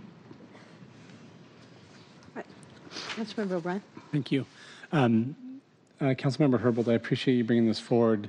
And I'd be interested to see if there's an opportunity to either combine or align efforts with something I intend to do. Yesterday, we had a great presentation at council briefing from folks with the Green Seattle Partnership. And that work is related to this, and I'm not quite sure if there's an overlap, but I'm considering putting forward a slide to ask the Parks Department to come back to council early next year on how they're planning to meet the original timeline of restoring all the parks acreage and open space acreage by the year 2025, which was their original commitment, and what kind of funding would be needed in the upcoming municipal parks adjustment that might happen in next year's budget. But obviously those lands, when they're restored to their full health, provide significant value. And so about a consultant study that would do the valuation of these lands could potentially help provide a very good argument for why it is that we need to speed up the work of the Green Partnership. Yeah, that's great. Okay. And I'd like to just underscore that Portland's been doing this for a number of years. It's always Portland. And I'd like to know more about what we can do to move this on both of your ideas and consolidate and see if we can bring that interface together. Very good. Thank you. All right. That's it, Yolanda? Well, thank you. Thank you for that. We will move on to page 32 of 42, and this is the Office of Inspector General for Public Safety. And Greg, back at the table. Thank you. Thank you, Madam Chair. Greg Doss, Council Central Staff, here to talk to you about the Inspector General for Public Safety. As the Chair mentioned, it's page 32 of your packet. The Inspector General for Public Safety was established in 2017 via Ordinance 1-25315, which is the accountability ordinance. This ordinance provided that the OIG would provide oversight of management practices and policies for the Seattle Police Department and the Office of Police Accountability. They would monitor ongoing fidelity to organizational reforms implemented pursuant to the goals of the 2012 Federal Consent Decree and audit and review criminal justice system policies and practices related to policing and other criminal justice matters. As you can see in the materials before you, there is a $2.5 million appropriation in the 2020 proposed. The main difference between the 2020 proposed and the 2020 endorsed is that one senior auditor was added and one auditor, regular auditor, was added.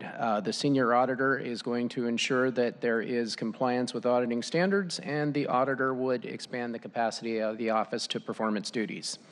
The council member proposal is to add one unfunded FTE to serve as the OIG office manager.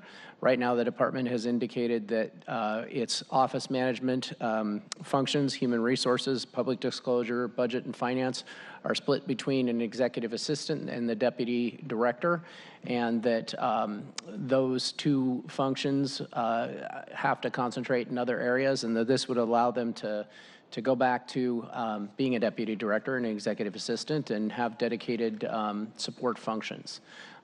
It is a strange agency in the sense that it is part of the legislative branch. Although it does not receive budget and finance or human resource support from the legislative staff. So there is a need here for them to staff these functions themselves. And with that, I would turn it over to Councilmember Gonzalez to talk any more about the proposal.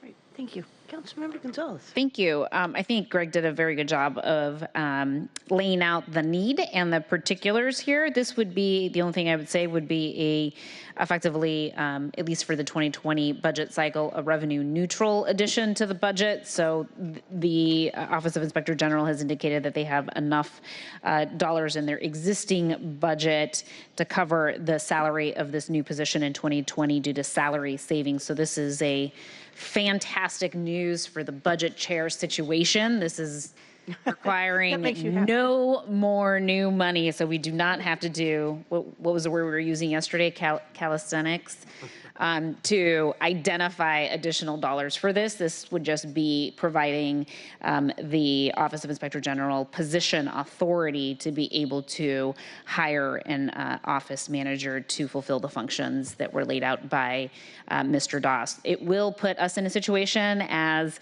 a city council in the future to identify ongoing funding in the biennium budget, but that is a problem for future Lorena and future city council members. Great, thank you. Thank you very much. Any other comments on that? I do love things that don't require additional funding. All right, please go on. All right, now we're going to talk about the Seattle Fire Department. Unfortunately, the proposal will cost some money, but we'll get into that. The Seattle Fire Department provides... But a worthy cause, a worthy cause. Always a worthy cause. The Seattle Fire Department provides fire protection and prevention, technical rescue, and emergency medical services for the city of Seattle. There is $223 million proposed to be appropriated in the mayor's 2020 budget, and largely the difference between the endorsed and the proposed is a series of technical changes that have to do with wages and central service rates. The main policy change that the department has is an addition of $400,000 to enhance the Health One truck, which of course is the mobile integrated health services with 2 firefighters and 1 social worker. The proposal before you is to add $1.17 million to the Seattle Fire Department to fund an additional firefighter recruit class. SFD personnel have indicated that there are a number of firefighter position vacancies that could be filled if there was an extra recruit class created. They have indicated that they have quite a few vacancies now that are being created by an aging workforce that folks are separating from the department. And of course, because they are a mandatory staffing minimum hours department, anytime they have vacancies, they have to fill that with overtime. And so adding additional staff would allow them to staff at their minimums and not use overtime. And this add, this $1.17 million, is about half of what the class would cost. I have been working, trying to wheedle the information out of CBO on what the scalability of the ad might be, so that this ad might cover part of a class, and we'll have more information on that for the council very soon, I hope. Great. Thank you for that presentation. And I just want to give a big thumbs up and thanks to everybody for our Health One effort that grew on work we did last year. And Chief Scoggins has been fabulous, along with John Ehrenfeld, that we're moved as far as we have in this 1 year. Councilmember Herbold, do you want to talk about this class? It sounds like a great idea. I really would. You know, this is an issue I think that is just as important as our efforts around increasing police staffing. We've pledged to increase the size of the police department by 200 officers, but we're having challenges. We're making progress, but we're having challenges with staffing. Seattle Fire Department does not have that problem. They do not have the same challenges with recruitment and retention that that the Seattle Police Department is having. And given that, and given in particular that there was an underspend in the police department's budget associated with the inability to fully fund the positions or fully hire for the positions that the council has funded, I think it's important that that we see whether or not we can use some of those funds associated with the underspend at the police department to address this other, what I feel is an impending public safety crisis. 25% of the Seattle Fire Department is 53 years of age and eligible for retirement. And 38% of the department at 50 years of age is eligible for retirement. When I asked whether or not the department could use a third class, the chief here at the table during the fire department's budget presentation said he'd absolutely be able to take the new recruits. Again, they have full recruit classes every time that they have a new class. We know that 215 firefighters need to be on duty every day, and right now, a lot of those spaces are being filled with overtime. So I guess that's the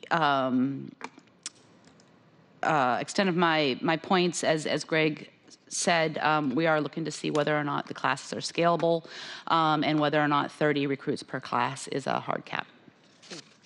Thank you very much for that. I'm going to support you in it. I really appreciate the work the Seattle Fire Department has done and their openness to try these new things. So if we can support them too, let's go. All right. Anything else?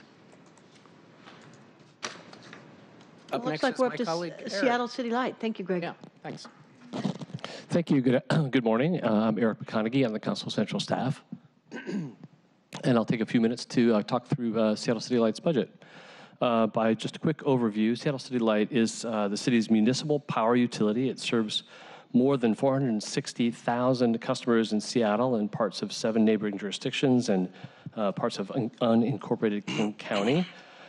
Seattle City Light sells retail power to those customers in the residential, business, and industrial sectors, and also power on the wholesale market.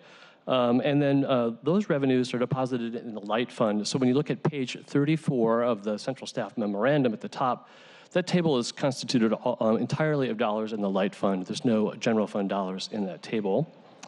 And moving right along, the breakdown for the proposed 2020 includes a total of about $1.4 billion for the entire City Light budget. Capital, it comes in at about $378 million, and operating at $1.05 billion. This budget relies on the rates that were approved previously. That rate ordinance was set for was approved last year, and it was for the 2019 and 2020 rates. It is consistent with those rates that Council approved in 2018. The increase of about 0.8% compared in the proposed budget compared to the endorsed budget has mostly to do with increases on the capital side for utility crews and engineers that prepare utility poles for the attachment of communication equipment. This work is fully reimbursable through revenues that are gathered through fees for those costs. Consistent with that, since 2017, City Light has had 7 temporary positions that are approaching the 3-year limit for the city's policy and temporary positions. The proposed budget would make those positions permanent for the work I just described, and would also add one budget for data analytics and accountability. During 2019, Seattle City Light went through a reorganization. There were no changes to funding or staffing overall. However, the proposed budget would incorporate some changes to that organizational structure into the budget summary levels. As you recall, those are the big sort of fundamental blocks that build the budget. And those changes would be renaming some of those BSLs, refocusing the purpose of some of those BSLs, and also the proposal would include a new BSL, Leadership and Administration, Facilities and Oversight. Great. Finally, along with this budget comes a 2020 Seattle City Light Bonds Ordinance. This was transmitted to Council to authorize the issuance and sale of municipal light and power bonds. Passing this legislation would allow a City Light bond sale of up to $250 million that is anticipated to occur in October 2020. And the proposed budget relies on the passage of this bonds bill.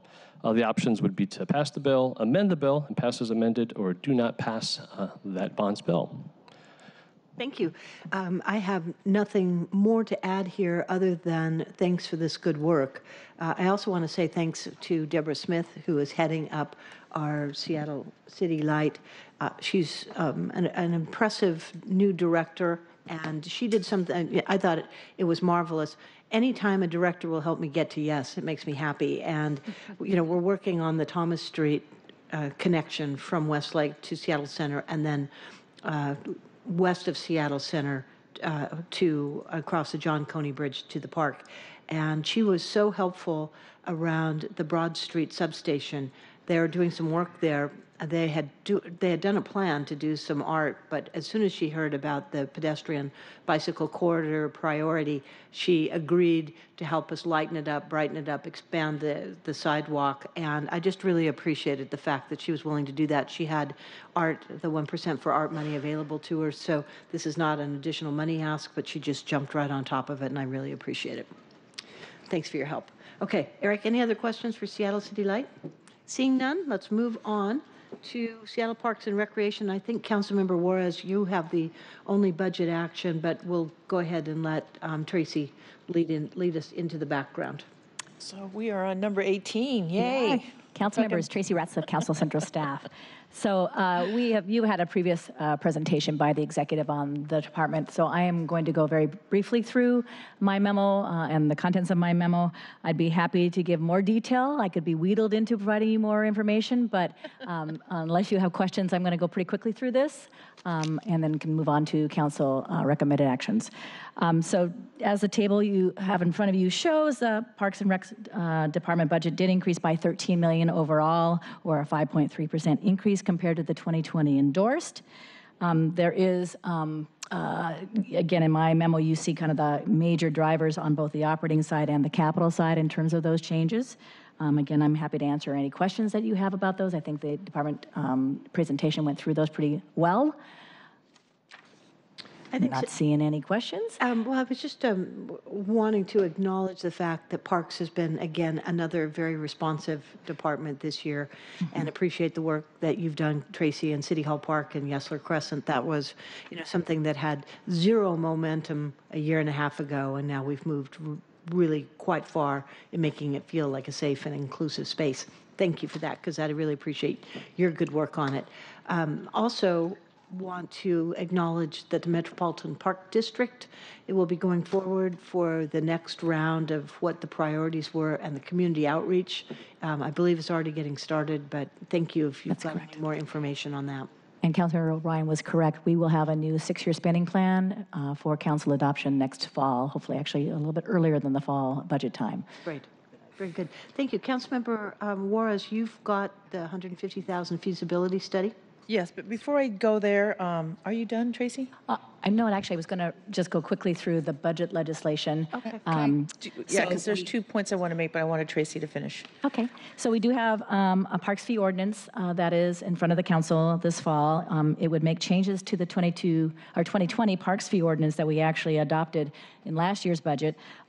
This year's proposal makes a couple of changes. One, some technical changes that just address some issues with the class and course registration system that is unable to process certain partial fee amounts. And I won't get into the gory details, they just needed to make some changes to the fees to let the system work properly for customers.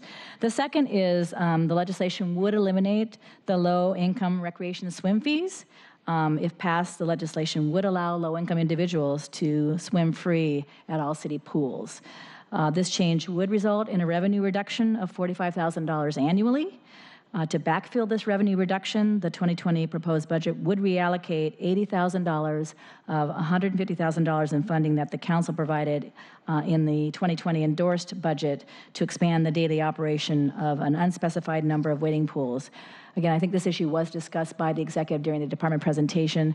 The mayor's proposal would maintain the operation of wading pools at 22 pools at 709 operating days at a total cost of about $70,000, and would use that remaining funding of $80,000 to both eliminate the low-income swim fee, but also to expand the lifeguard training program, particularly focused on recruiting diverse low-income youth.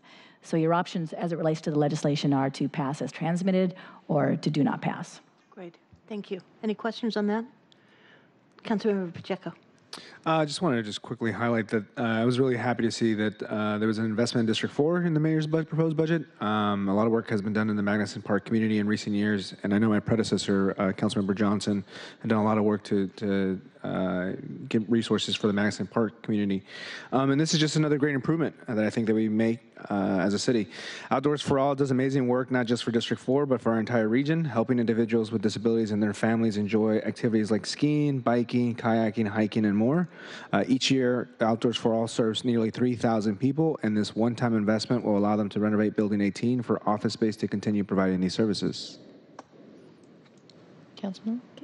Okay. Chair? Yes. Can I speak? Councilmember Worth. Yeah, thank you, Councilmember Pacheco, for taking my thunder there, buddy. Oh, sorry. There's two comments I want to make before I actually get to the second comment regarding A-Love. Outdoors for All, as you know, we've been working with them since 2015, and this $1 million one-time funding to renovate the future office space is just, I cannot tell you what this does for the community. Outdoors for All has attended every Live in D5 event for 4 years in a row and have brought all of their biking gear, their staff, for people to use the experience, including myself.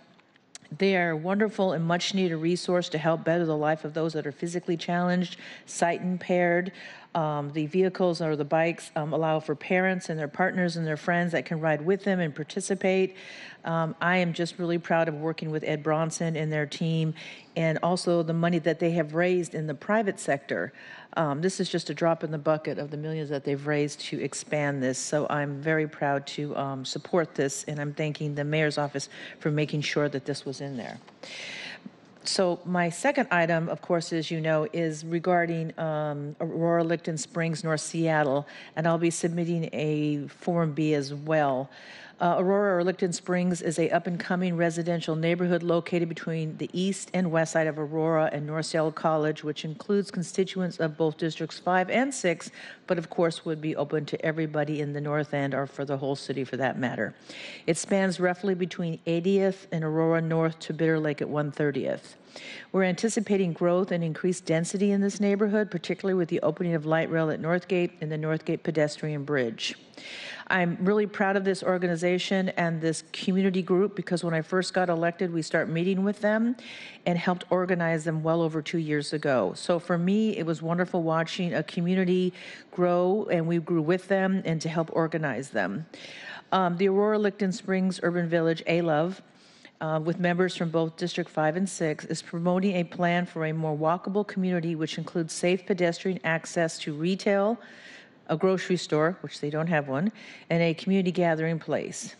The feasibility study would assess the recreation and community and gathering meeting space needs of the neighborhood, that is north of 80th, well, all of that.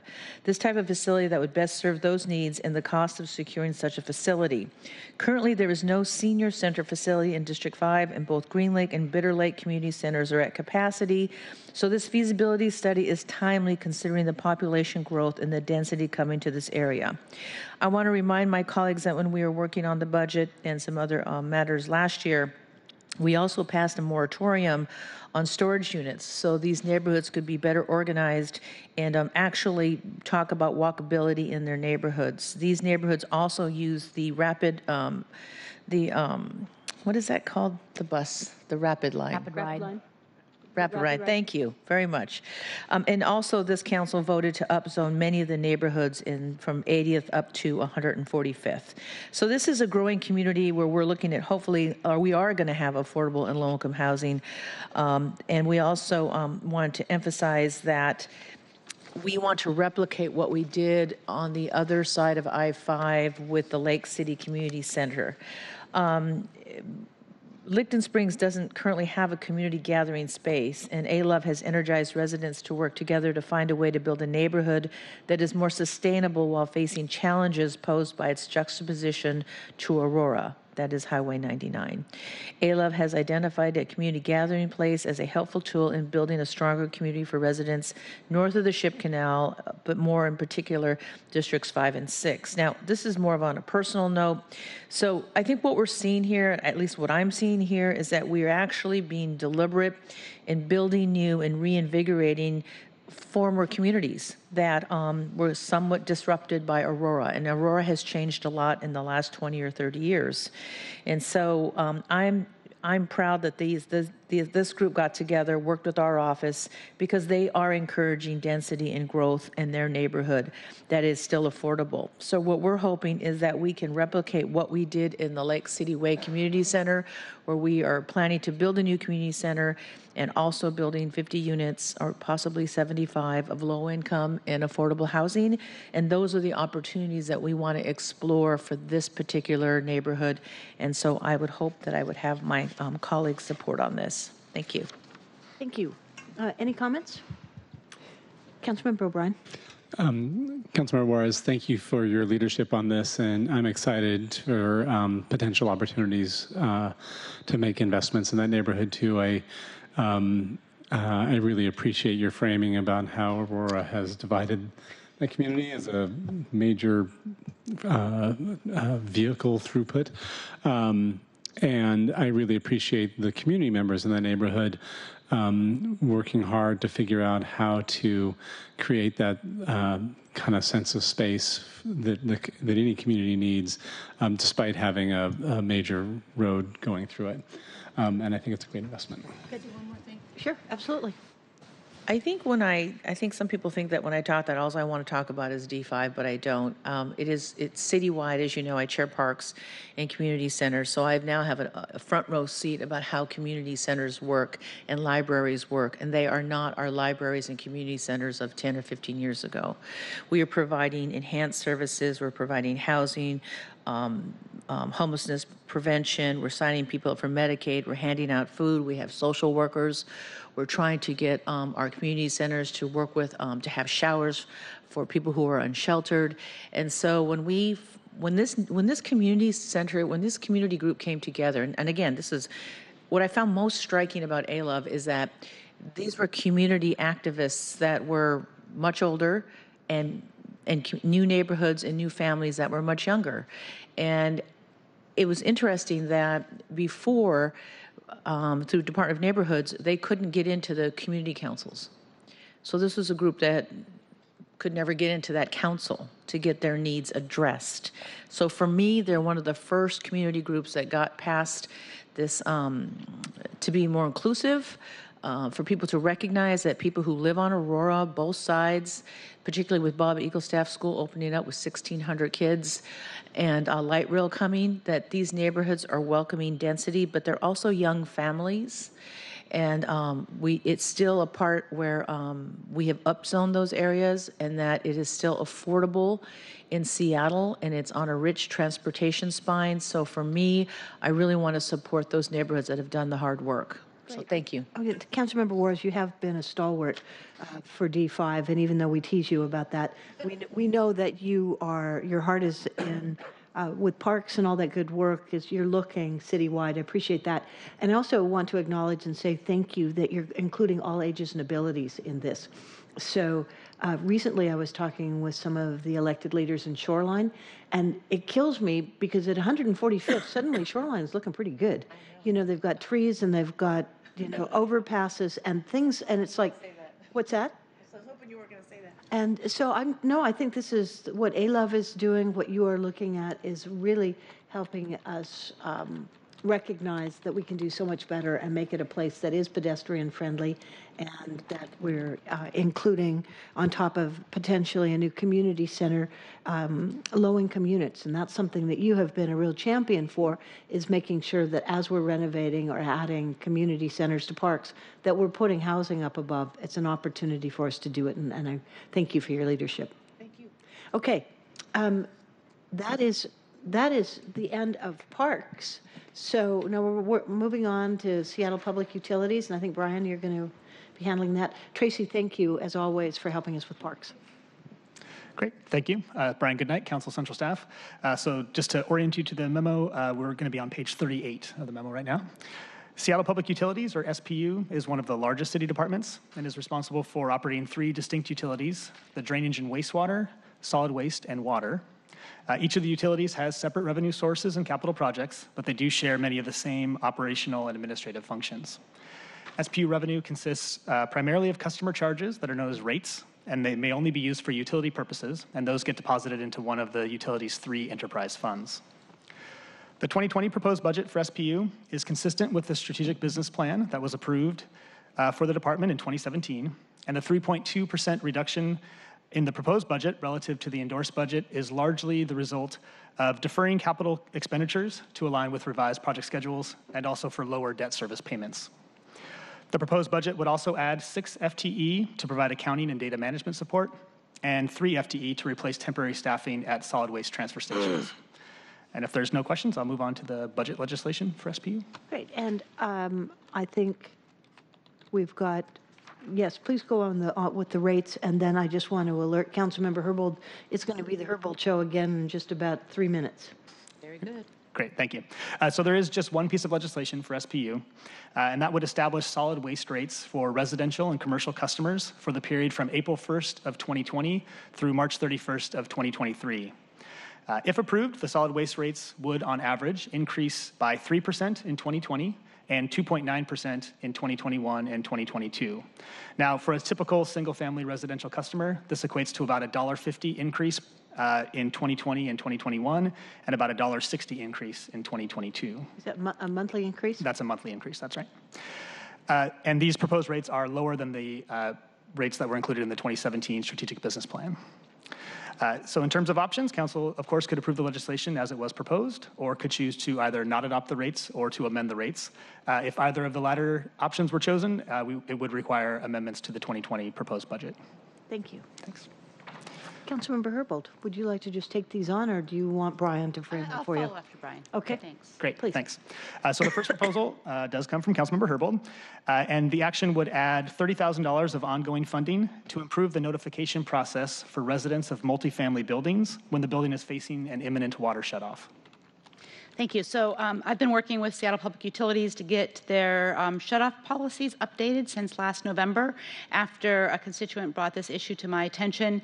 Specifically, this relates to the water shutoff process for multifamily buildings. They currently only notify the owners of an impending shutoff rather than the individual tenants. And so the intent of this funding is to allow for Seattle Public Utilities to contact residents directly about imminent water shutoffs. So I mentioned that was brought to my attention last November after a constituent brought the issue to my attention. You may have seen just a couple weeks ago, this happened again. A 59-unit building had its water shut off, and we saw firsthand how tenants bear the cost when a building owner doesn't pay their bill. If a shutoff is impending, SPU's previous practice was to, again, notify the property owner and then to tape a 30-day notice to the front and the back door, nothing more. And that's just for the 30-day notice. For the impending shutoff notices that come after the 30-day notice, they did not have a policy of even posting the building.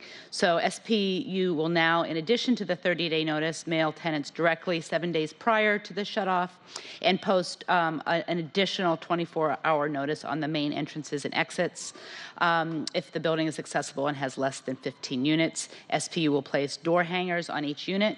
And then finally, SPU will notify the Seattle Department of Construction and Inspections, their tenant resources unit, 24 hours before the shutoff.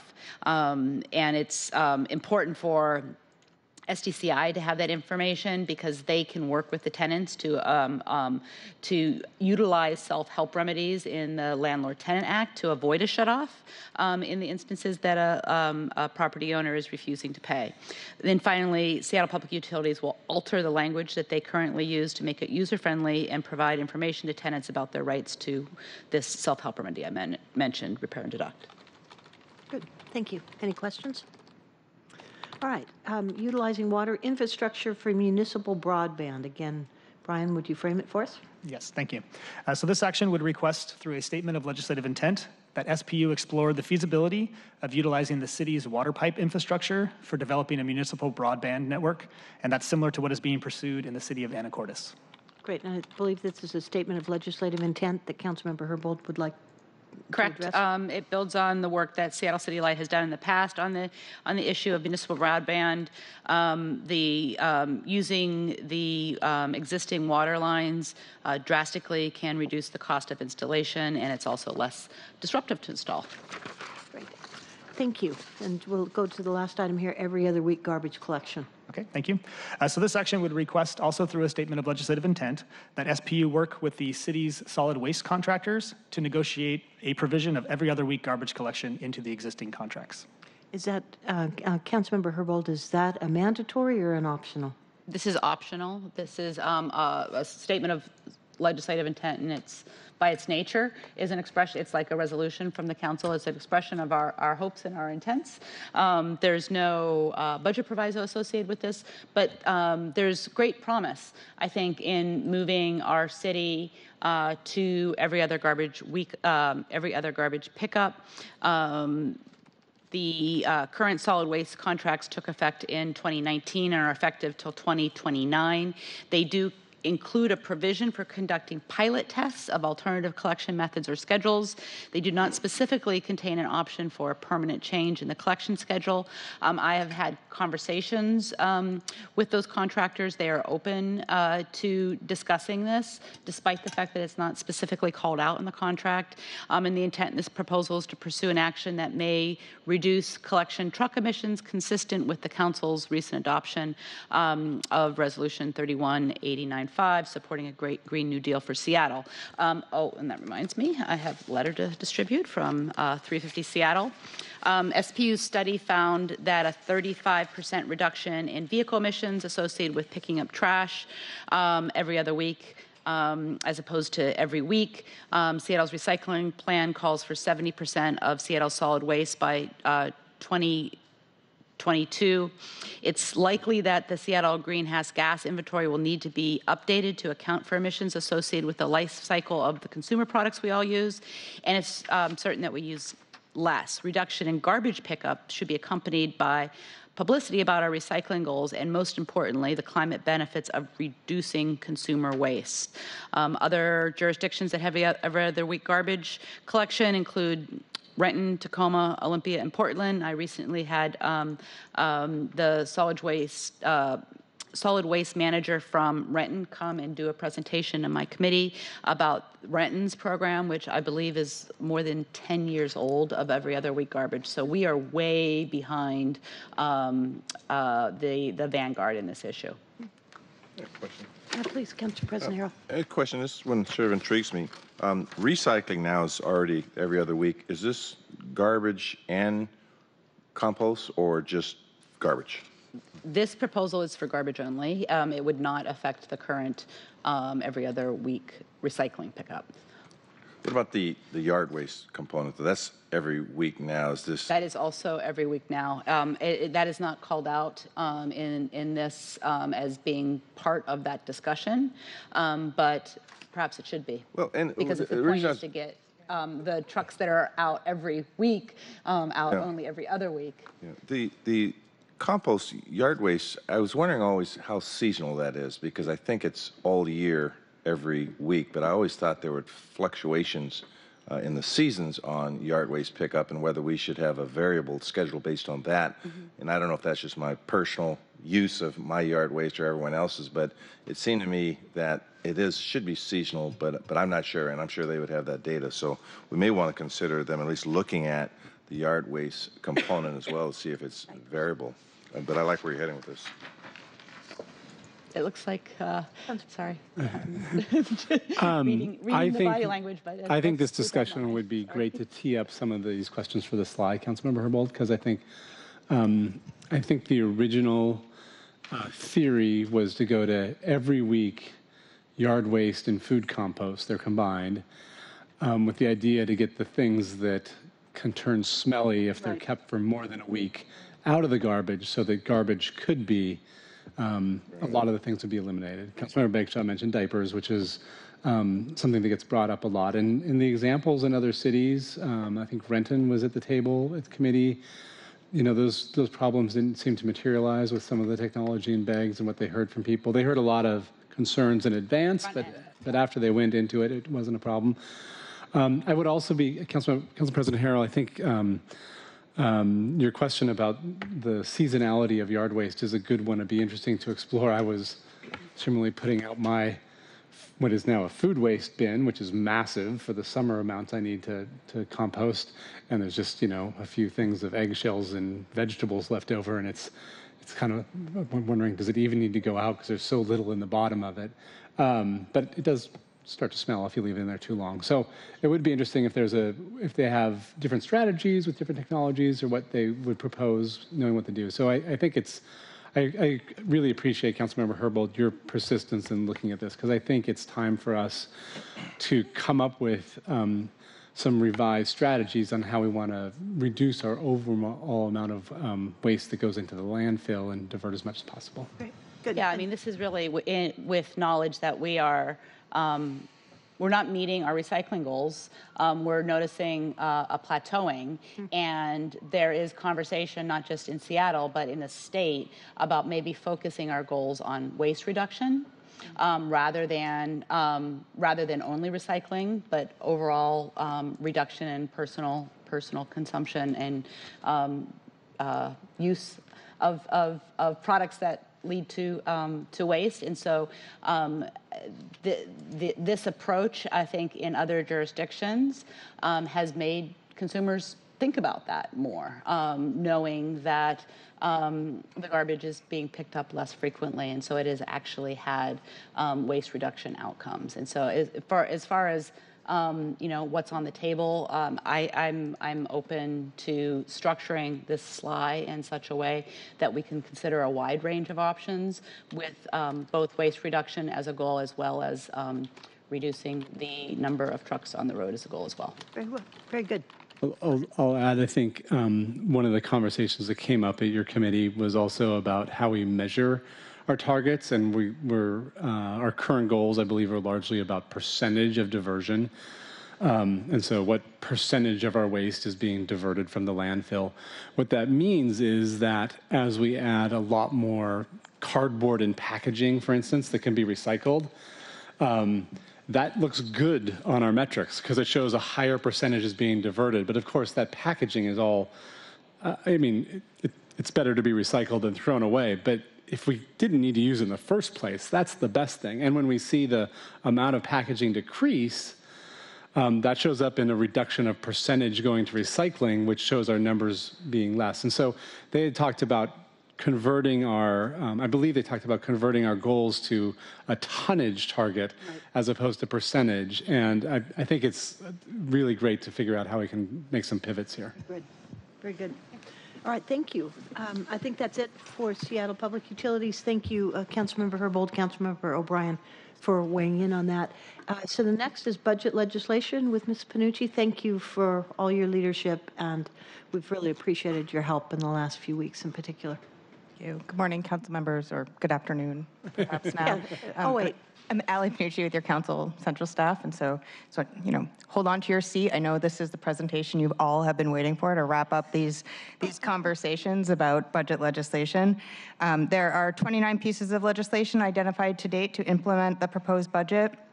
Each of the council bills, resolutions, and clerk files listed on pages 40 to 42 of the memo will require committee action to recommend that the legislation pass, not pass, or pass with amendments.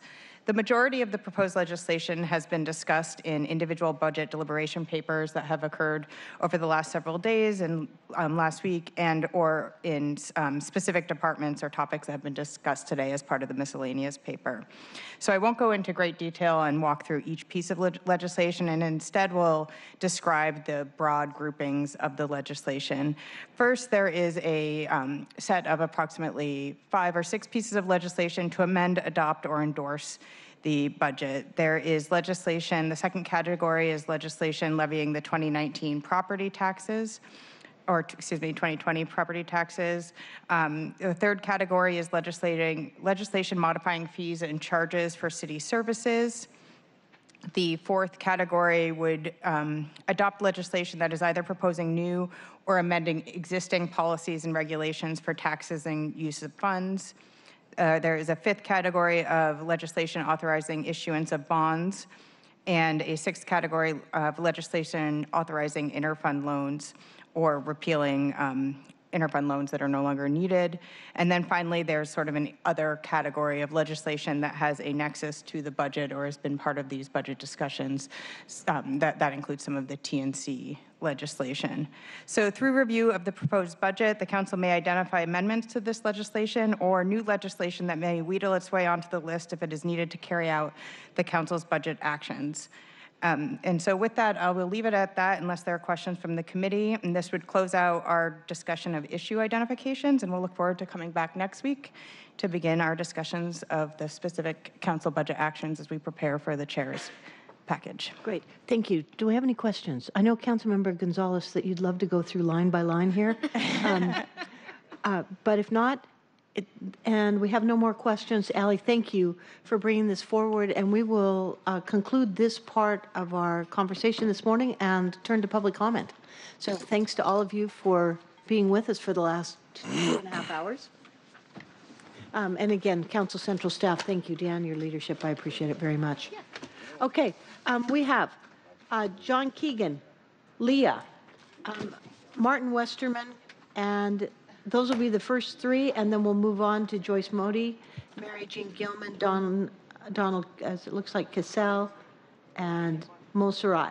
So John, Keegan, Leah, and Martin, if you will please come up to the microphones.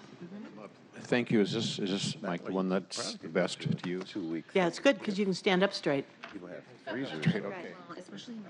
I'm John Keegan. I'm a trustee for Seattle Rep, and I'm going to speak to something that relates to the Rep.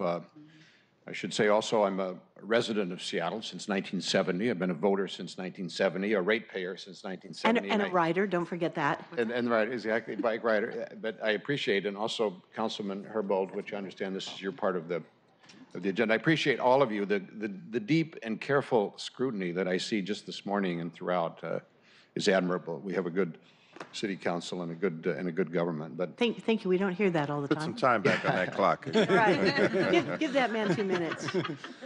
But here, and I wish more people could see that and watch this. But anyway, I'm here to talk about the city's support for the Rep's Public Works program. You generously helped us launch this new idea 2 years ago with a $100,000 grant that came from the Department of Neighborhoods. And I want to, with this a little bit, tell you kind of what's happened and why this is important. But Public Works is a radical departure from what the Seattle Reps Theater's normal program would be. Instead of building a play, we do 8 plays a year with equity actors and present, you know, the traditional kind of stories, a very diverse set of stories, but nevertheless with the equity actors.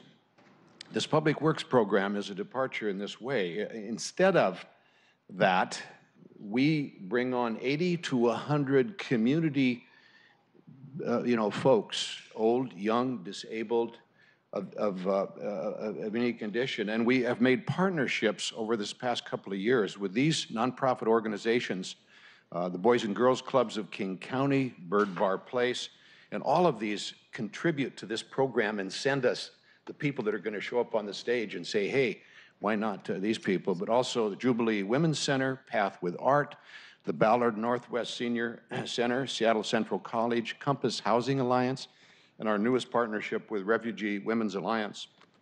So what this ask is really on behalf of the rep, but as well as our partners in this. I'm going to have to ask you to get to the last sentence.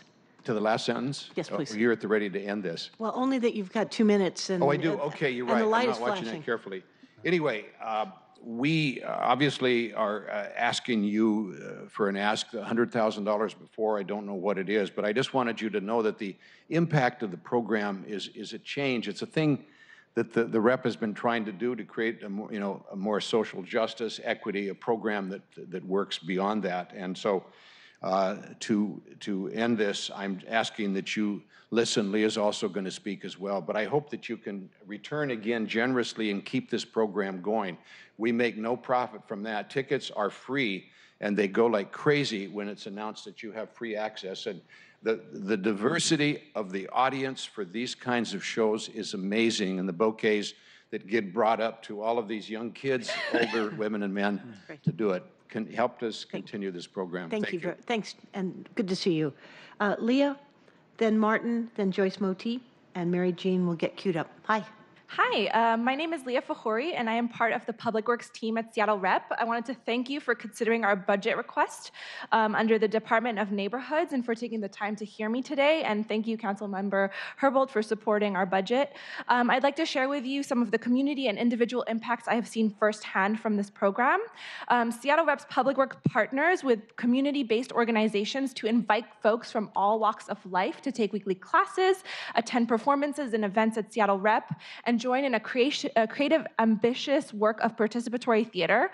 Through this process, strangers become neighbors, and we create a city and region that is welcoming to all. We are rooted in the values of equity, imagination, and joy, and Public Works is theater of, by, and for the people. It is important for us to define these core values as they are integral to every decision that we make. Equity is listening fully and doing our best to make sure everyone has what they need to show up. Imagination, exercising creativity, not only in what we are making, but in how we are making it, and joy, enjoying each other's work and each other, and plan to cultivate and grow our collective joy. We are grateful to collaborate with 8 local community-based organizations across 5 city council districts. These include the North Seattle Boys and Girls Club at Robert Eagle Staff Middle School, Bird Bar Place, Jubilee Women's Center, Path with Art, Ballard Northwest Senior Center, Seattle Central College, Compass Housing Alliance at Renton Veterans Center, and our newest partner, Refugee Women's Alliance. Our participants are thriving humans who bring their extensive talents to the project. It is important to know that we are not trying to gift or serve these communities with theater. We are constantly reflecting with our community organizations about if our relationship is still mutually beneficial. And Seattle Rep also experiences great benefit from these connections and endeavors. At the same time, we hear from participants about how this has affected their lives. Just a quote to share with you, Michael Dare, one of our participants from Path with Art, said, "I'm really grateful, and I'm going to take with me the relationships I have built through this process." And lastly, a quote from Danny Beth Turk, who is our our partner at Jubilee Women's Center, Public Works helps participants build confidence, communications, and interpersonal skills and have a vital impact on their personal development. Great. Leah, As you thank consider our budget proposal, please know how essential city support is in maintaining a full scope of this thriving program, and I hope you keep us in mind. Thank you, Leah. Thank you. Thank you. Martin, Joyce, then Mary Jean. I don't think Martin's here anymore. Okay. Okay. Thank you for allowing me to speak. I'm Joyce Modi, Vice President of GROW, the nonprofit advocate for pea patches. We ask that City Council support the $3 million of sweetened beverage tax allocation in the Department of Neighborhoods budget to preserve and enhance pea patch community gardens. We have a crisis. So GROW is asking that council members earmark from the SBT $250,000 for Ballard pea patch toward their acquisition, $50,000 to Immaculate Pea Patch in the Central District for moving the garden that's going to be for sale next year. And I just found out last week, $75,000 to the Up Garden, the rooftop garden at Seattle Center parking garage, for moving that garden that houses 90 pea patch plots. Displacement is due to the need for additional parking for the new arena at Seattle Center. All three gardens are threatened with immediate displacement in 2020. Allocating funds to Ballard in early 2020 would help them demonstrate their commitment to raising funds to purchase the land and to use it as match for other grants and funding sources. This expenditure is bold and visionary, but it's a gesture to preserve a community garden that has been highly successful and productive for 43 years. But it would also save more than just a place where 90 gardeners work the land. It would also preserve precious open space that functions as a community gathering place and a neighborhood park for future generations as the city grows. GROW also requests that the time frame for the use of the balance of the funds in this package be extended for 3 years, because 1 year is too short for real community engagement, especially in communities that may require assistance to identify projects, submit a proposal, and organize to implement their projects. Thank you. Thank you. And I'm going to give you this. Thank you, Joyce. Mary Jean, Donald, and then Monserrat. Hi. Good morning, Council, and thanks for your time today. My name is Mary Jean Gilman, and I'm here on behalf of Ballard Pea Patch and in support of the one-time $3 million Pea Patch funding proposal from the sweetened beverage tax. Ballard Pea Patch's half-acre has provided food security for thousands of people over the past 43 years. We want to increase our impact by continuing to mentor and advocate for this in our community, expanding our outreach, teaching, and partnerships. We request, as before, that you specifically earmark $250,000 for our pea patch threatened with imminent sale and $50,000 for Immaculate Pea Patch for relocation. Ballard Pea Patch will be sold in 2020 for $1.8 million. We need a down payment at the beginning of 2020 to show good faith to the seller and to leverage grants and private funding. Both Ballard and Immaculate provide food access and meet the funding criteria for the SBT. Ballard Pea Patch delivered 2,500 pounds of organic produce this year to Ballard Food Bank, and Ballard Food Bank has endorsed our campaign. We begin partnering with Finney Neighborhood Center's meal programs next year. Our request represents a very small portion of the one-time funding windfall and even less of the total ongoing funding. As for appropriateness, I would like to call your attention to the recommendation that the Citizens Advisory Board made to the Council in June of 2019. Support for one-time investments in infrastructure that would increase the capacity of schools and community-based meal programs to offer fresher, minimally processed foods. And I think that describes what we provide. Please support and approve our request for earmarked funds, and thank you for your time. Thank you for coming. Donald, Monserrat? Been down a little while. I understand. Good morning. Good morning. I'm Afternoon. a father, I'm a grandfather. I worked 35 years in your construction trade. I have so many concerns. Your titles, I don't care about. Who you are as a person and the city that we built has me totally appalled. I don't have anything to do the rest of my life but sit and hold each and every one of you accountable. I don't have your PhD, nor have I the BA or the AA, but I do have a keen sense of common sense. Common sense. I listened at the things that transpired over today. And when I hear there's $750,000 going somewhere, and I hear that, Lisa, you're asking for $19,000, there's something wrong with that picture. Because I say this because none of our kids are any better than the next. There's no color in here. This is all about being people. We are people first. If we were less our skin, we all bleed and look the same. And I have 48 seconds, and I'll be back tomorrow. I'm retired. But I will address those issues you won't talk about. I hear you tell them that, good job, good job. Well, we don't want to talk about what we're doing good. We want to find out what we're doing bad. Find out what we need to fix. And if it's fixed, we need to break it. Those people out here in these tents, they didn't get there by wanting to go there. They were well-to-do people. They were doctors. They were lawyers. They were everything that this city can produce. And with me having 5 kids and this city being as beautiful as it is, I am appalled at the way they may treat a type of person. I say that because I've played by the rules. I'm 60 years old, and I have all the spunk in the world. And I tell you, I'll be back. I don't want you to be afraid of me. I want you to see me. Don's here. I mean to work with you. But I tell you, bringing the police to West Seattle won't be a good idea. You know why I say that? I say that because you put people like me out there. You give the community back to those kids. They may not talk to Bruce because Bruce can talk football. Donald, thank you. But they may talk to me. Thank you. Thank you very much. Montserrat?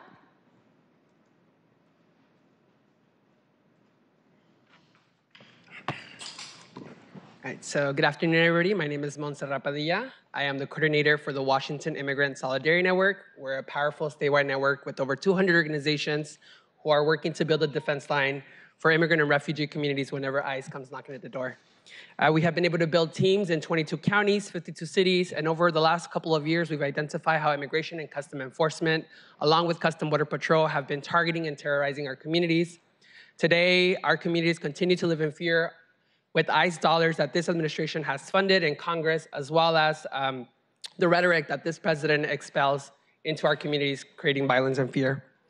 I'm here to really recognize and appreciate the leadership of Councilmember Gonzalez for addressing the current needs that our communities are facing. As we've all have seen, immigration has been a heated debate through policy, through executive order, through congressional action. And so I'm here to remind us all of the national leader that we all can be in this moment. I really want to thank the city of Seattle, the city who has seen me grow since I was 7 years old. I used to live 3 blocks away from here when rent was $650. It's been a minute. And I want to urge you all to support a $750,000 budget allocation towards a rapid response fund. This rapid response fund will be used quickly to deploy immigration consultation clinics and resources around large-scale changes in immigration laws, rules, and policy, including but not limited to deferred action for childhood arrival, temporary protective status for citizens of certain countries, the Social Security Administration no-match letters, workplace rates, and changes to public charge rules through the Department of State, Department of Homeland Security, and the Department of Justice. Just to give you a quick recap, there's over 18,000 DACA recipients residing here in Washington State, half of them living here in Seattle or the King County-wide area. Last year, Immigration Custom Enforcement released an operation with over 5,200 workplace audits, and now over 250 Seattle workers, immigrant workers, have been let go from their employment. Today, businesses and employers continue to feel threatened and continue to release everyday immigrant workers, and families are being pushed into economic crisis and at the edge of homelessness. And so I ask that you all support this budget allocation to ensure that we as a community are prepared for the next couple of months that will come, where immigration operation will only drastically increase until Election Day. So thank you so much. Thank you so much for coming. So that ends public comment for today. Thank you all for being with us. Colleagues, thank you. We do not have any other items this afternoon until 5:30 when our public hearing begins. We'll look forward to seeing you then. Thanks, everybody, for attending. And this part of the meeting's adjourned.